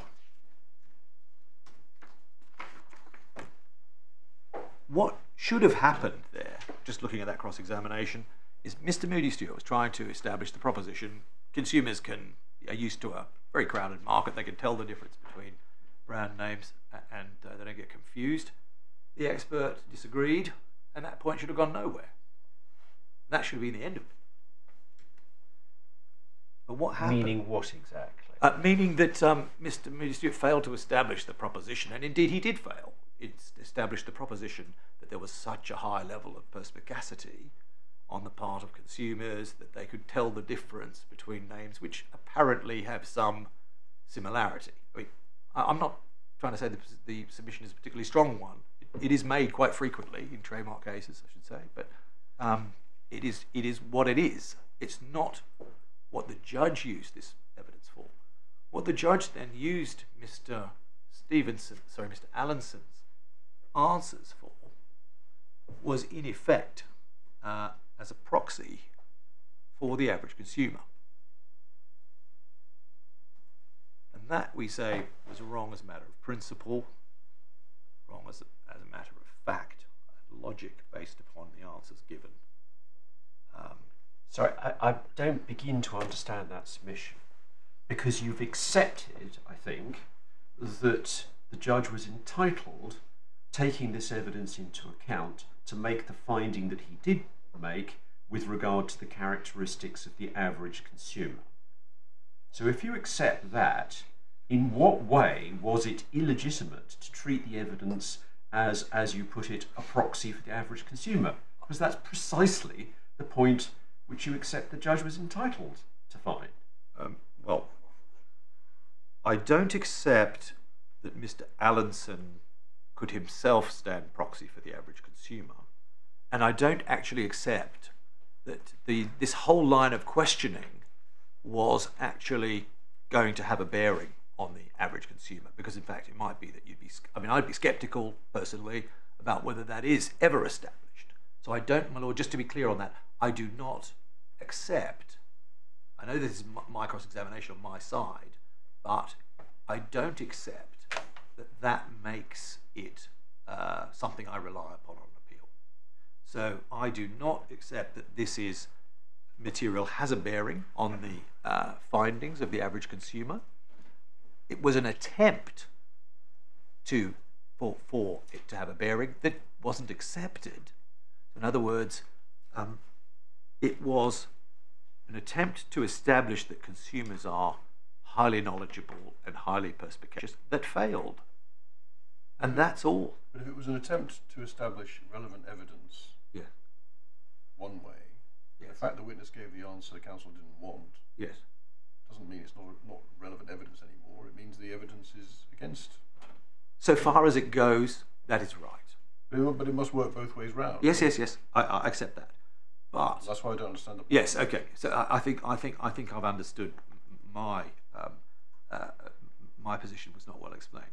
Obviously, it's in the mix, but it does not define what the average consumer will do. Or basically, you're asking whether, on a hypothetical, the average consumer would be confused between two different brands from the ones at issue in this case. You wouldn't be able to ask the expert, or shouldn't be able to ask the expert about the brands here. What is it you're trying to establish when you say people would confuse them or wouldn't confuse them? It's just not material. So, well, yes, it could be, I'm not excluding it. I know that there was no application to exclude it, and I can't object to it. But we say it was of zero weight. Really, absolutely zero weight. For all manner of reasons. First of all, Mr. Allinson hadn't even heard of yellow roses. So it was a sort of a survey. It was artificial stimulus to him being administered in the box. Secondly, these marks, what does people's propensity to confuse different marks tell you about the marks in issue in your case? Nothing. There's no useful data there. Thirdly, if you look at these particular marks, they didn't follow the pattern, if you could say, of infringement in this case. So this was same position, sort of common element in the same position, either the first word or the second word. That's not our case. The judge placed importance on the fact that American came first and was seen as a composite whole. So it just was not our case at all. And there is a point about whether an expert's personal reaction, I showed you the bit of cross-examination where he said, okay, now I'm going to get into my personal reaction. There's a point at which that's just simply of no value to the court at all. If anything, it positively distracts, because Mr. Allinson can't step out of the shoes of his knowledge, of his persona as a highly knowledgeable bourbon expert. So really his personal reaction is something he hasn't seen before. Put it this way, if he were a survey respondent, he wouldn't make it into the mix, I would have thought. So, my lords, I'm sure are abundantly familiar with the requirements for both admissible expert evidence or weight, expert evidence of weight, and of course survey evidence, and I wasn't going to go through that. But we say if you look at the way that the judge relied upon this quite heavily, 71, this is cause for concern, because this was the other basis. We had the Gentleman Jack and Winter Jack, and then we had this material. I find it common and well known, the bit we looked at. And then he goes on.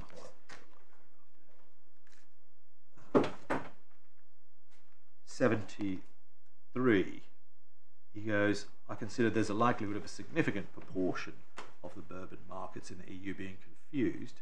It's common for connected brands to have similar names, and he cross-refers to the brand extension examples. And then the average consumer would be aware of the fact that brands have different expressions and connected products. It's natural to consider, as Mr. Allinson did when presented for the first time with Yellow Rose and Heaven's Door, that there was a connection with the Four Roses and Heaven Hills brand. So the judge is proceeding on the basis that this is a first-time stimulus to an expert of different brands. And I understand there's also a question about whether they are even available in the UK, but I don't know if that's actually resolved. So this was important to the judge. One might say that a judge is entitled to take a view just to ignore that, look at the marks and reach a view, but the judge's views on direct confusion along those lines were totally favourable to us. And what's, we say, quite surprising, remarkable, is the way that the judge looked at the expert evidence here and grappled with a concept in direct confusion which is not free from difficulty. I don't think in the end there's much between my learned friend and me on the law on this, because I think we're both saying the same thing. It's a species of confusion. It comes up in an appropriate case. Judges are entitled to look at it. The judge here was entitled to look at it. But it's not completely free from difficulty, and there aren't many cases on this kind of indirect confusion. The Cristalino Champagne Louis Roder is another example. But there's many other kinds of connections that are made between brands. But this was a particular, and we say evidence-specific one. But the material wasn't there, and the two struts, for the judge's reasoning, we say fall away, the indirect confusion material and the Four Roses. I said that there was a third basis, which I wanted to show you. Let me just check my note here. Actually, before I turn to that, would it be worth if I just showed you the Eshaw case very briefly? Bundle 1 of your bundle of authorities, tab 1, page 23. Just because it's the first big cases where this really got started, about experts giving evidence on confusion. What does Mr. Allinson say? He says consumers will be confused. He's either saying he's going to be confused, or he's saying consumers are going to be confused. And if you look at, I've lost my page reference there. You've got a page reference.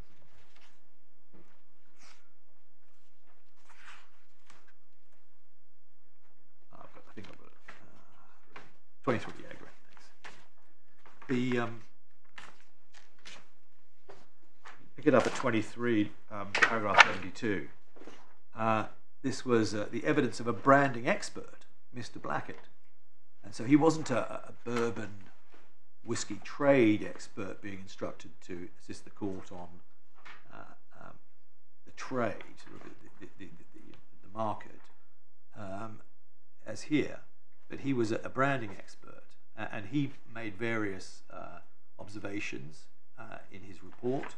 First of them, in my capacity as an expert on branding, I think the direct line telephone device is both striking and original. It's now very well known, has achieved iconic status. Well, you do not need an expert to tell you any of that. The facts speak for themselves, and if that had not been searched so, that an assertion to the contrary would have been wrong. And that's a bit like what's going on here on the sub-branding.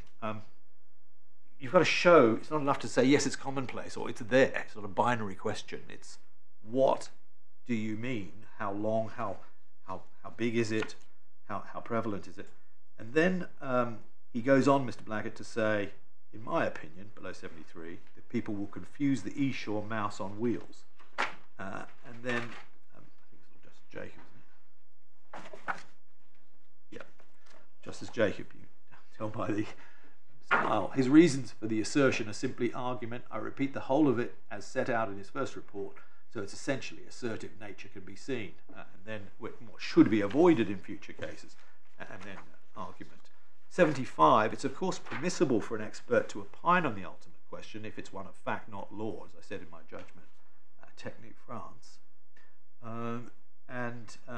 Maurice Cale, J, agrees. And there's been some authorities since then, of course, my Lord Justice's judgment in the Glaxo pre-trial review, and there's also been, I know, my Lord Justice Birss's judgment in the Rihanna case on the issue of what's expert evidence, what's not, and so on. When it came to this material, this was a personal reflection by Mr. Allison. It was worthless as evidence, and yet was relied upon. So the final basis on this, and then I can just talk briefly about context and close that. Final basis can be seen in, there's two paragraphs I'll show you back to the judgment. So paragraph 24 of the judgment is where it is set up factually about, this is talking about the 4-year-old American Eagle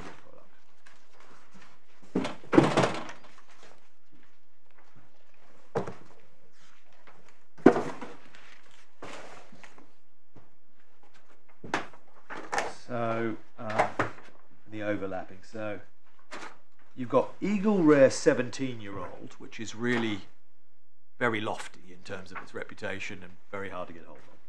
Then you've got American Eagle 8-year-old, which will be a direct competitor with Eagle Rare 10-year-old, albeit American Eagle 12-year-old at a slightly higher and considerably more expensive level. So those are sort of the ones middle and top. And then you've got the 4-year-old version of American Eagle. It's a little lower in price and will compete with both the mass market brands like Jack Daniels and Jim Beam, as well as middle market ones like Eagle Rare. The volume of sales through multiples to which the defendants aspire will be far in excess of sales of exposure. As a result, in time, more consumers of bourbon whiskey will become aware of American Eagle than are aware of Eagle Rare, because effectively of the 4-year-old coming into the market. Then we look, at 71 of the judgment. This is the last reasoning on the indirect basis. I find it's both common and well known in the spirits market, including the sub-markets, for them to have different expressions, but to release different products with different names. Mr. Stevenson,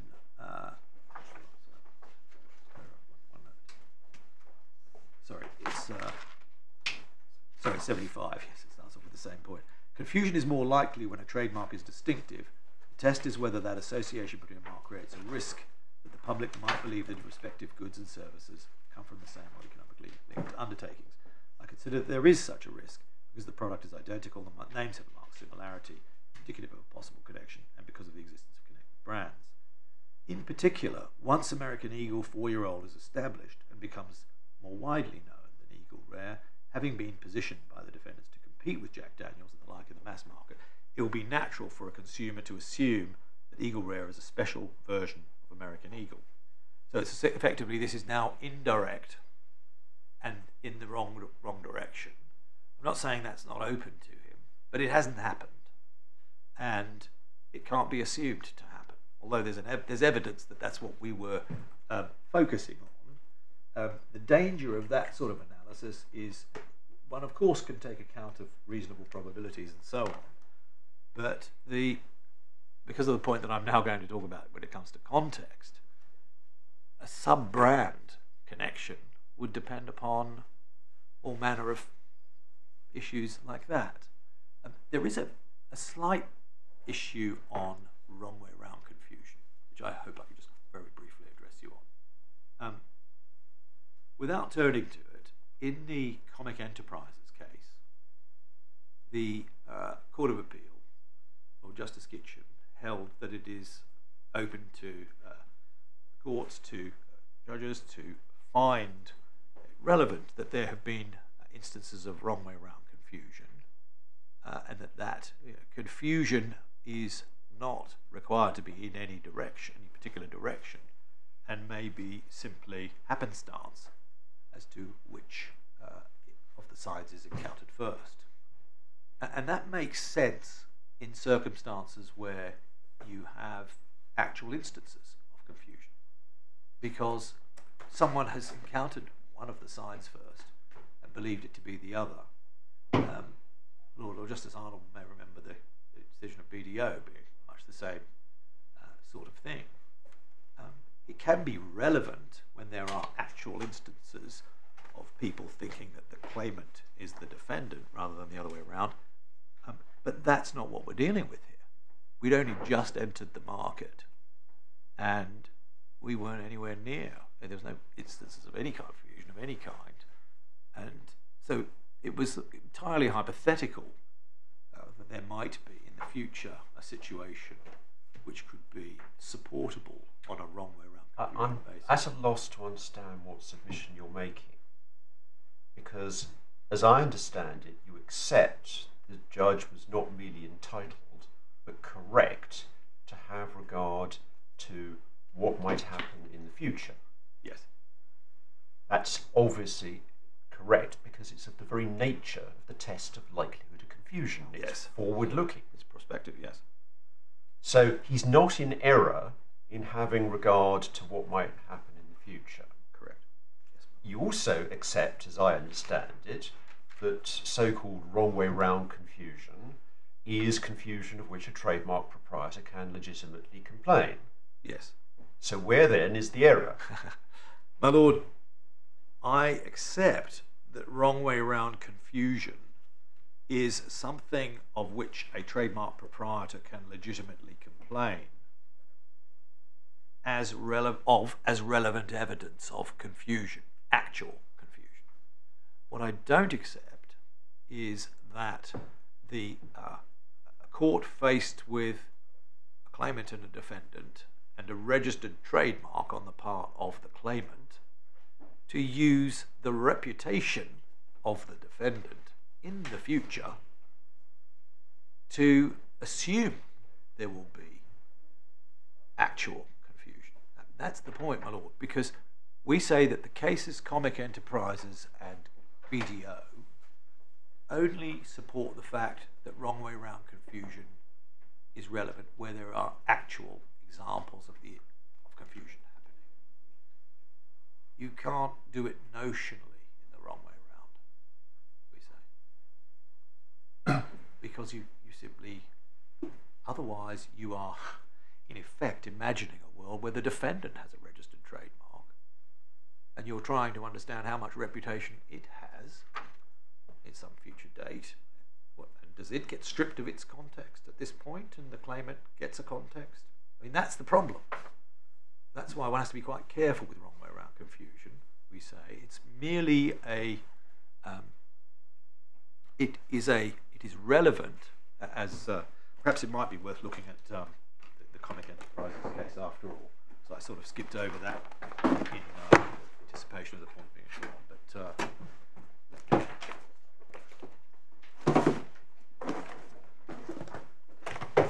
find the reference of that. That is tab 10 of bundle 2 of the authorities. Page number, got it, 440. That's the head, yes. And then the particular passage is on 461 is the relevant passage, but I wonder if I might just look at 440 for a moment. Dispute between the proprietors of the Glee Club, comedy club, who had a registration for the Glee Club, and they sued Fox, 20th Century Fox, in relation to a television series called Glee. And the examples of confusion in the wrong way round were all evidence driven. So the just wondering if that can be quickly. Yes, here it is. If you look at page 443, the head note 11. That's on passing off, actually. So that's quite different. H9, so page 442, previous page. Fox didn't challenge the finding that the registered trademarks had a sufficient reputation to qualify for the extended form of protection, but argued that infringement could only be the right way round, where it's founded on reputation, and therefore erred in that respect. And H7, going backwards, apologise, that's on the garden variety 10-2 infringement. Fox contended that the deputy judge's conclusion had been entirely driven by evidence of wrong way round confusion, and that he'd erred in such evidence was both legally and factually irrelevant. He had ignored the context, and then Fox was arguing that the reaction of such consumers was caused by CEL's use of different signage. And then the registered mark and sign can be easily distinguished. So this is the head note. And what's the main finding page? Sorry. 461. Not the most illuminating head note. But anyway. It's important to have the statutory test in mind. The test is a likelihood of confusion on the part of the public, says the Lord Justice Kitchen. As we've seen, the question must be considered from the perspective of the average consumer. Mr Purvis rightly accepts that in arriving at a conclusion as to whether the consumer would be confused, the court may in some circumstances be assisted by spontaneous evidence of members of the public. Mr Purvis also accepts that this may extend to reliance upon second-hand evidence of the reaction of members, but the court must be careful to consider whether these people were confused at all. In my judgment, I'll just go straight to 45. The deputy judge summarised the evidence of all the witnesses. Within that discussion, he did address each of the witnesses individually, but his consideration of the relevance of this evidence. So how does this help us? Because this is all about the assessment of evidence. Correct. In the particular circumstances of the case, and the fact that it is. The deputy judge, in his judgment, had dealt with it rather cursorily. I mean, the legal question is it actually addressed later in the judgment, in particular at 79 and 80, yes, where the court concludes, for the reasons given by Lord Justice Kitchen in those paragraphs, that as a matter of law, wrong way round confusion is something that can be relied upon. Yes. As you accept. Yes. But the only point I draw from this, Lord, is this is talking about the instance of wrong way round confusion and whether that can be relevant. So it's dealing with actual happenings of, actual occurrences of, and one can see that. That's why I was taking you to the earlier bits, which were the clearest I accept. But the point if that you look at 79, the generality of the analysis is not confined to the past as one would expect. I find myself first infringes a trademark. The comparison is between the sign and the mark. The court must identify the sign which the defendant has actually used and the context in which he's used it, and this must be compared to a notional fair use of the mark. The mark may or may not have been used. It may have been used in relation to some but not all the goods. Yes, the last sentence. The question in every case remains the same, yes, namely whether, having regard to a notional fair use of the mark in relation to all of the goods or services for which it's registered and the actual use of the sign, there is a risk. The average consumer might think that the goods or services come from the same undertaking or economically linked undertakings, and that is all. Yep, that my lord. So it's especially forward those looking. I accept that, but it has to be understood against the matrix of fact of the judgment, which is people are exposed to the claimant's sign and think of the defendant's. Right, so the question is, at what point is that being caused by the similarities between the signs, between the defendant's sign and the claimant's mark? And the next point that arises is you have got material of that happening.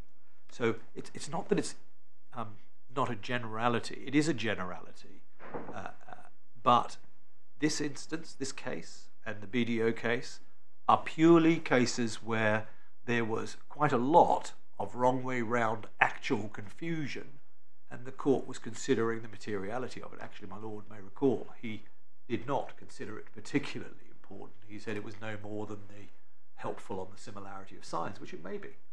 But here, Lord Justice Kitchen is saying, as a matter of principle, it can be. There's nothing wrong with considering it as relevant in the generality to a likelihood of confusion, because it's and he explains further why in paragraph 80, because he says whether you call it right way round or wrong way round can be a consequence of nothing more than the order in which the consumer happens to come across them. Exactly. And in both cases, it can be equally damaging to the distinctive functions of the mark. Yeah, absolutely. I mean, my lord, the only point I'm making is that where you've got it happening, you've got something to go on, because you can assess, well, how has this happened? They've seen the defendant's sign in context, and they've been exposed to the claimant's mark, in context or not, doesn't necessarily arise. So I'm satisfied that that is just a happenstance as to who is first, and it's material on the question of likelihood of confusion. But any situation where there's a risk that you're depriving the defendant of his context must not be right as a matter of principle. And any situation where you are assuming in the claimant's favour that the defendant has swamped the market, effectively this is a swamping analysis. I accept that of course that the judge can look prospectively, but just because we're going to be marketing the 4-year-old and there will be more, why should that be material to a finding of effectively swamping? I mean, we are more known than we might be unsuccessful. I'm still struggling to understand what your submission is. Now, if what you're submitting is that the judge shouldn't speculate, that I can understand. That's a perfectly clear submission. And as is well known, one always has to be careful about drawing the distinction between proper inference and illegitimate speculation. Yes.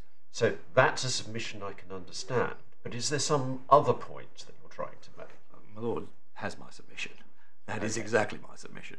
The judge is speculating, and the danger of that speculation is he's assuming a set of circumstances that are unfavourable when that may not be the case. Obviously, if he speculated in my favour, I'd be delighted. But no, he shouldn't speculate. And that was the only other basis on which he has found any indirect confusion. Mr. Arnold, can I just make sure I've understood what you're saying? I understand the point that we've arrived at. Your submission is that the judge shouldn't speculate, putting it briefly. I get that, but I wasn't clear. But I think you're not, and that's why I'm asking you. You're not submitting that if the judge was entitled to reach the conclusion he reached in that sentence in 75, that conclusion is somehow not relevant or well, not relevant. You're not saying that. Let me just revisit the conclusion. So I've closed my bundle.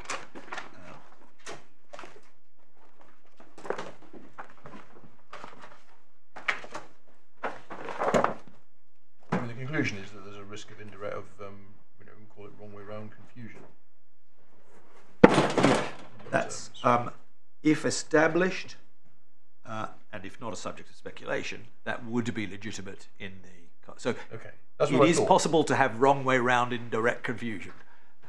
Yeah, no more than that. So context was the next point I was going to come to very quickly, and I think we got to deal with that before lunch. The point we make on context is essentially, it's a short one. We don't, although there's obviously some uncertainty about how far it goes, we say that's principally just because of the flexibility of the test by Lord Justice Kitchen in Specsavers. All the circumstances operating on the mind, which might be said to be broad or narrow as the case demands, but it's flexible. But the second thing we would say is that in a case of brand extension, where the judge he's found no direct confusion and he's now looking at brand extension, we say it would be right, having correctly directed himself to the test, to consider a context which shows that branding practice, or the sub-branding or brand variation practice. So the starting point is he should be looking at a context that either affirms or contradicts the existence of a branding practice, that the judge only proceeded on the basis of the names. Really it comes to this. We say that having looked at the bottle and noted that it doesn't contain Eagle Rare on it, which was a fairly obvious thing to note, the judge ought to have come to the view that the context, insofar as it was relevant, militated against any finding of indirect confusion. And that's the link between the two parts of the case for us. We say it did not have any of the trappings of indirect confusion. I mentioned the eagle a moment ago. It didn't. That eagle, our eagle, is different, but it doesn't really matter because the judge didn't take it into account. Of more importance, we did see with Gentleman Jack and Winter Jack a strong reference to the original house mark, and if that's the formula, then it's of significance that there was nothing like that on the. Of course, it wasn't going to have Eagle Rare on it, but there was nothing like that. Now, it is said against me that I'm relying on the absence of context, or the absence is not legitimate. Not so, we say. Context is all the circumstances that operate on the mind of the consumer, and a clean, uncluttered layout. I think it was Apple and Samsung. A cool, minimalist layout that doesn't have any. What's a registered design case? It was. It was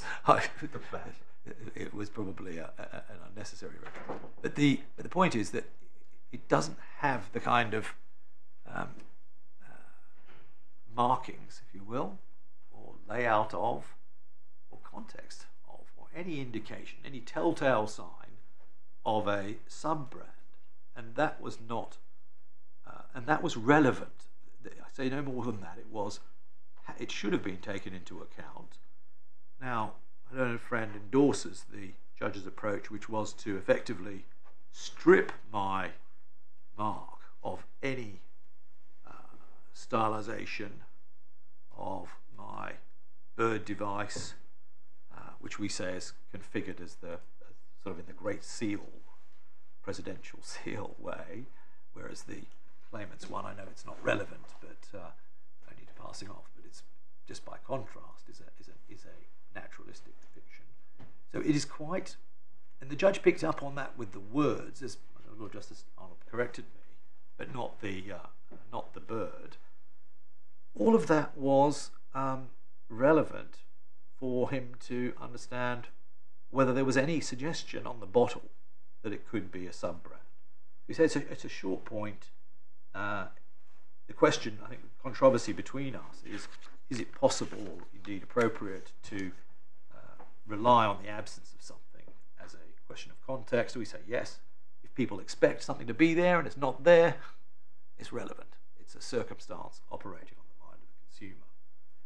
And that's really, I think, the beginning and end of our context submissions. Let me just take some.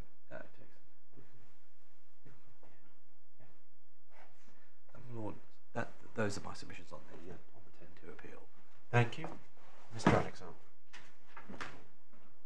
Well, if I can address your lordships in response to that, and then pick up a couple of points on the respondent's notice.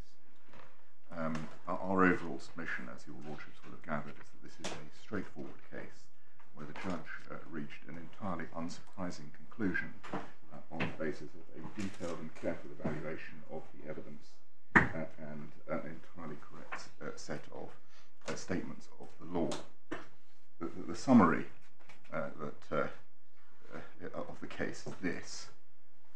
This is a mark where there are a case where there are two marks which contain a plainly distinctive common element, where the judge held that although members of the public, the average consumer, wouldn't think that the products were the same product if the marks were seen side by side, they would think that they came from the same trade origin, since the whole purpose of trademark law is to protect against confusion as to trade origin. The conclusion that the judge reached in our submission is an entirely sensible and rational one. What I propose to do is address you, as my learned friend did, first of all in relation to indirect confusion, and then very briefly in the light of the submissions just now on context, and do so in the following way. First, to show you a little bit of the law relating to indirect confusion, insofar as you haven't looked at it already, and then really take your lordship through, your lordship and my lady's ships through the judgment, showing why the judge was entirely justified in reaching the conclusions that he reached, and in so doing I can pick up the points that are made on the evidence. So can I turn to law first of all on so-called indirect confusion, and pick that up in the judge's judgment at the paragraph that we were looking at, where he set out the law in paragraph 28.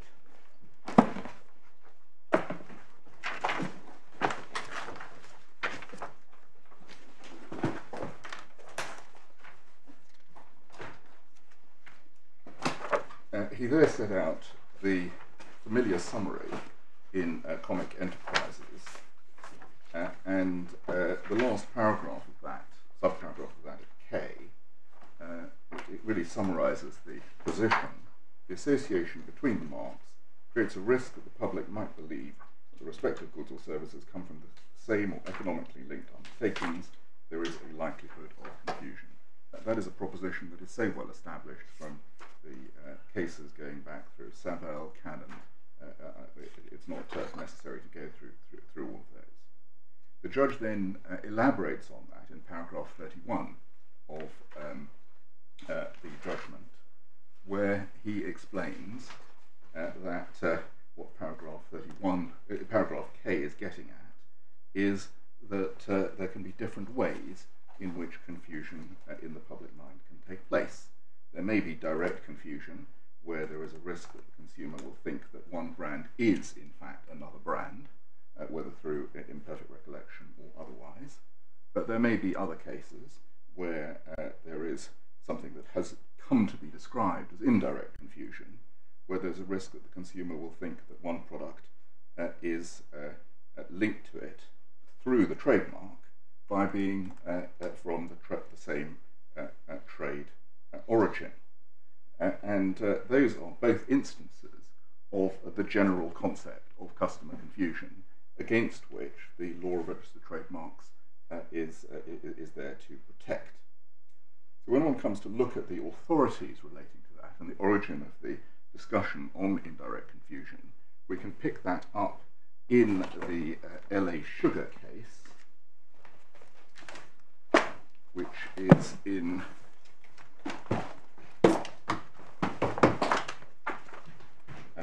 Authorities Bundle 3 and 15.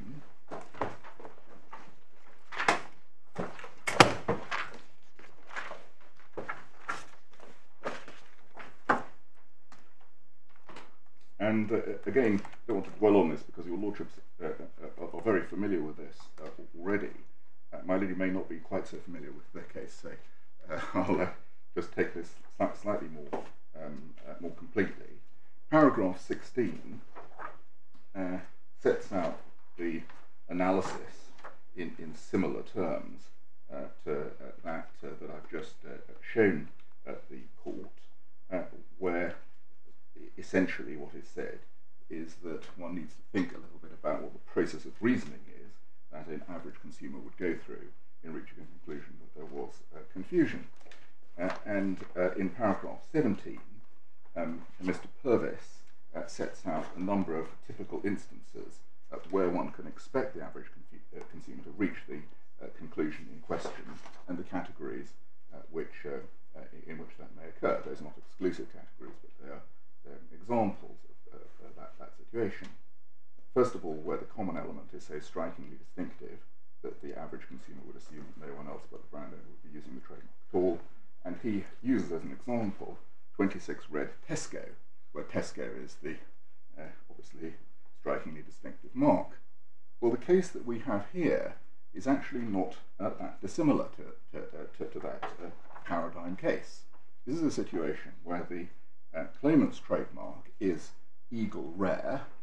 Rare, it is common ground, and the judge found, is a largely descriptive term, and my lords will have noticed that the mark was registered with a specific disclaimer for the term rare, doubtless for that very reason.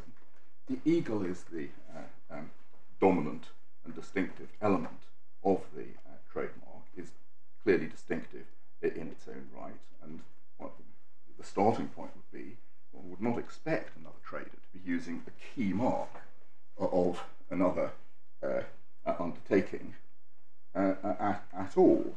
And so minor additions to it, in this case additions such as American, which is true modify the mark American Eagle to an extent, would not be thought to take that away from indicating that the goods came from the same trade source. 17b, where the latter mark simply adds a non-distinctive element to the earlier mark, the kind which one would expect to find in a sub-brand or brand extension, Light Express Worldwide Mini. Again, the case here is not that dissimilar from that, because one thinks about the mark Eagle Rare and thinks about the key dominant and distinctive feature of that, but the mark with which it's being compared is American Eagle. American, although it is not strictly descriptive in every context, is a significantly descriptive and not particularly distinctive element in the context of American whiskies. And third example, where the earlier mark comprises a number of elements, and the change in one element appears entirely logical and consistent with the brand extension. Again, there's a similarity there. So if one thinks about the logic of the average consumer's thinking, it actually falls within the kind of contemplation of what is described as indirect confusion. One then turns to the next case where this has been specifically considered and cited on the other side, which is the Cheeky Indian case, on page 820 of the same bundle. Mr. Miller, as he then was, explains that the likelihood of indirect confusion is not a consolation prize for those who fail to establish a likelihood of direct confusion. Well, of course, that's right.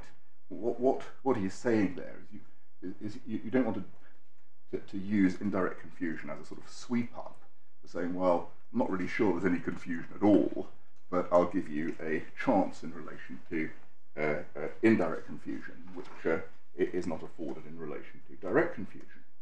In 16.2, he says that if, as here, the differences between the marks are such that there's no likelihood of direct confusion, one needs a reasonably special set of circumstances for a finding of the likelihood of indirect confusion. And that's what Mr. Purvis was pointing out in those paragraphs. And in paragraph 16.3, when making a finding of the likelihood of indirect confusion, it's necessary to be specific as to the mental processes involved on the part of the average consumer. We respectfully submit that that is exactly what the judge found in this case. He found that there were circumstances, not particularly special circumstances, in that one would expect in the drinks market in particular, for there to be brand extensions, that members of the public would naturally think that the use of a common sign of this kind, a specific kind, would denote goods from the same origin. And in relation to paragraph 16.3, as my lords have seen, the judgment went through the mental processes of the average consumer in meticulous detail, explaining exactly why, in the judge's view, he thought that they would be able to distinguish the products as different products, but nonetheless consider, on the basis of his evaluation of the marks as a whole and in the context in which they were presented, they would think that the goods came from the same trade source. So what we have is a situation not of applying an approach that is in any way divergent from that relating to the law on indirect confusion, but is one that applies it in detail and with detailed reasoning. So can I come on to that in the judgment and show you why the judge was correct? If I can take that up at paragraph 57 of the judgment and go through it relatively briefly in the light of the submissions made this morning, where the alleged errors are really of a very limited nature. So the judge starts out by considering the nature of the respective marks and signs.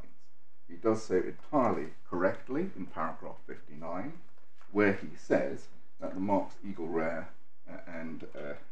the mark eagle rare is two separate words, and he doesn't treat the mark as if it were eagle rather than eagle rare. He treats it as the composite word, but he draws proper attention to the fact that rare has a particular role in the mark as a whole, and would be read as referring to the quality of the product or the kind of the product. Now, that's an entirely conventional way of analysing composite marks, where a mark may have a distinctive element, strongly distinctive element, and may also have a descriptive element as part of it. So, right on that.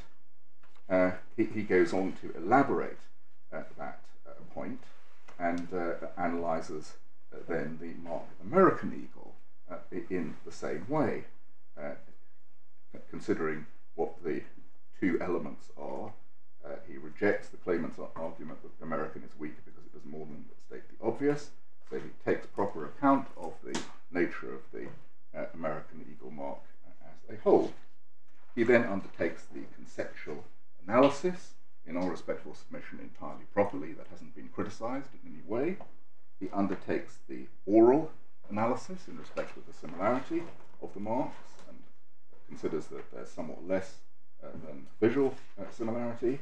He notes the differences, he notes the evidence relating to the fact that the Eagle Rare mark is occasionally abbreviated. Again, these are all matters that a judge is entirely entitled to take into account how the mark is actually used and encountered in the public, by the public. He then does a detailed analysis. He's done a detailed analysis of that. He then steps back from that detailed analysis and concludes, in our submission entirely reasonably, that there is a significant degree of similarity, but not overwhelming similarity. He then takes into account the context in paragraph 64, and when I say context in this context, he takes into account the circumstances in which the marks are likely to be encountered. That again is an entirely conventional way of considering the context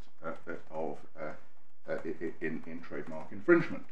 There is, of course, a more specific meaning that is sometimes discussed in the context of context, which is how much one can take into account in a trademark case points where the defendant has said, well, I've got marks on my product, or there are ways in which the product is presented which mean that ultimately confusion is not likely.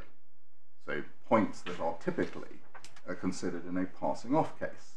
And my lord has analysed that in detail in comments on the law, and Lord Justice Kitchen has commented on my lord's analysis. And in our respectful submission, there's no doubt that in the context of trademark infringement, what one is considering is mark for sign, and it's not a defence in trademark infringement to say, well, I've got other indicia on my product which say that the mark is, for example, the goods are, for example, not genuine goods.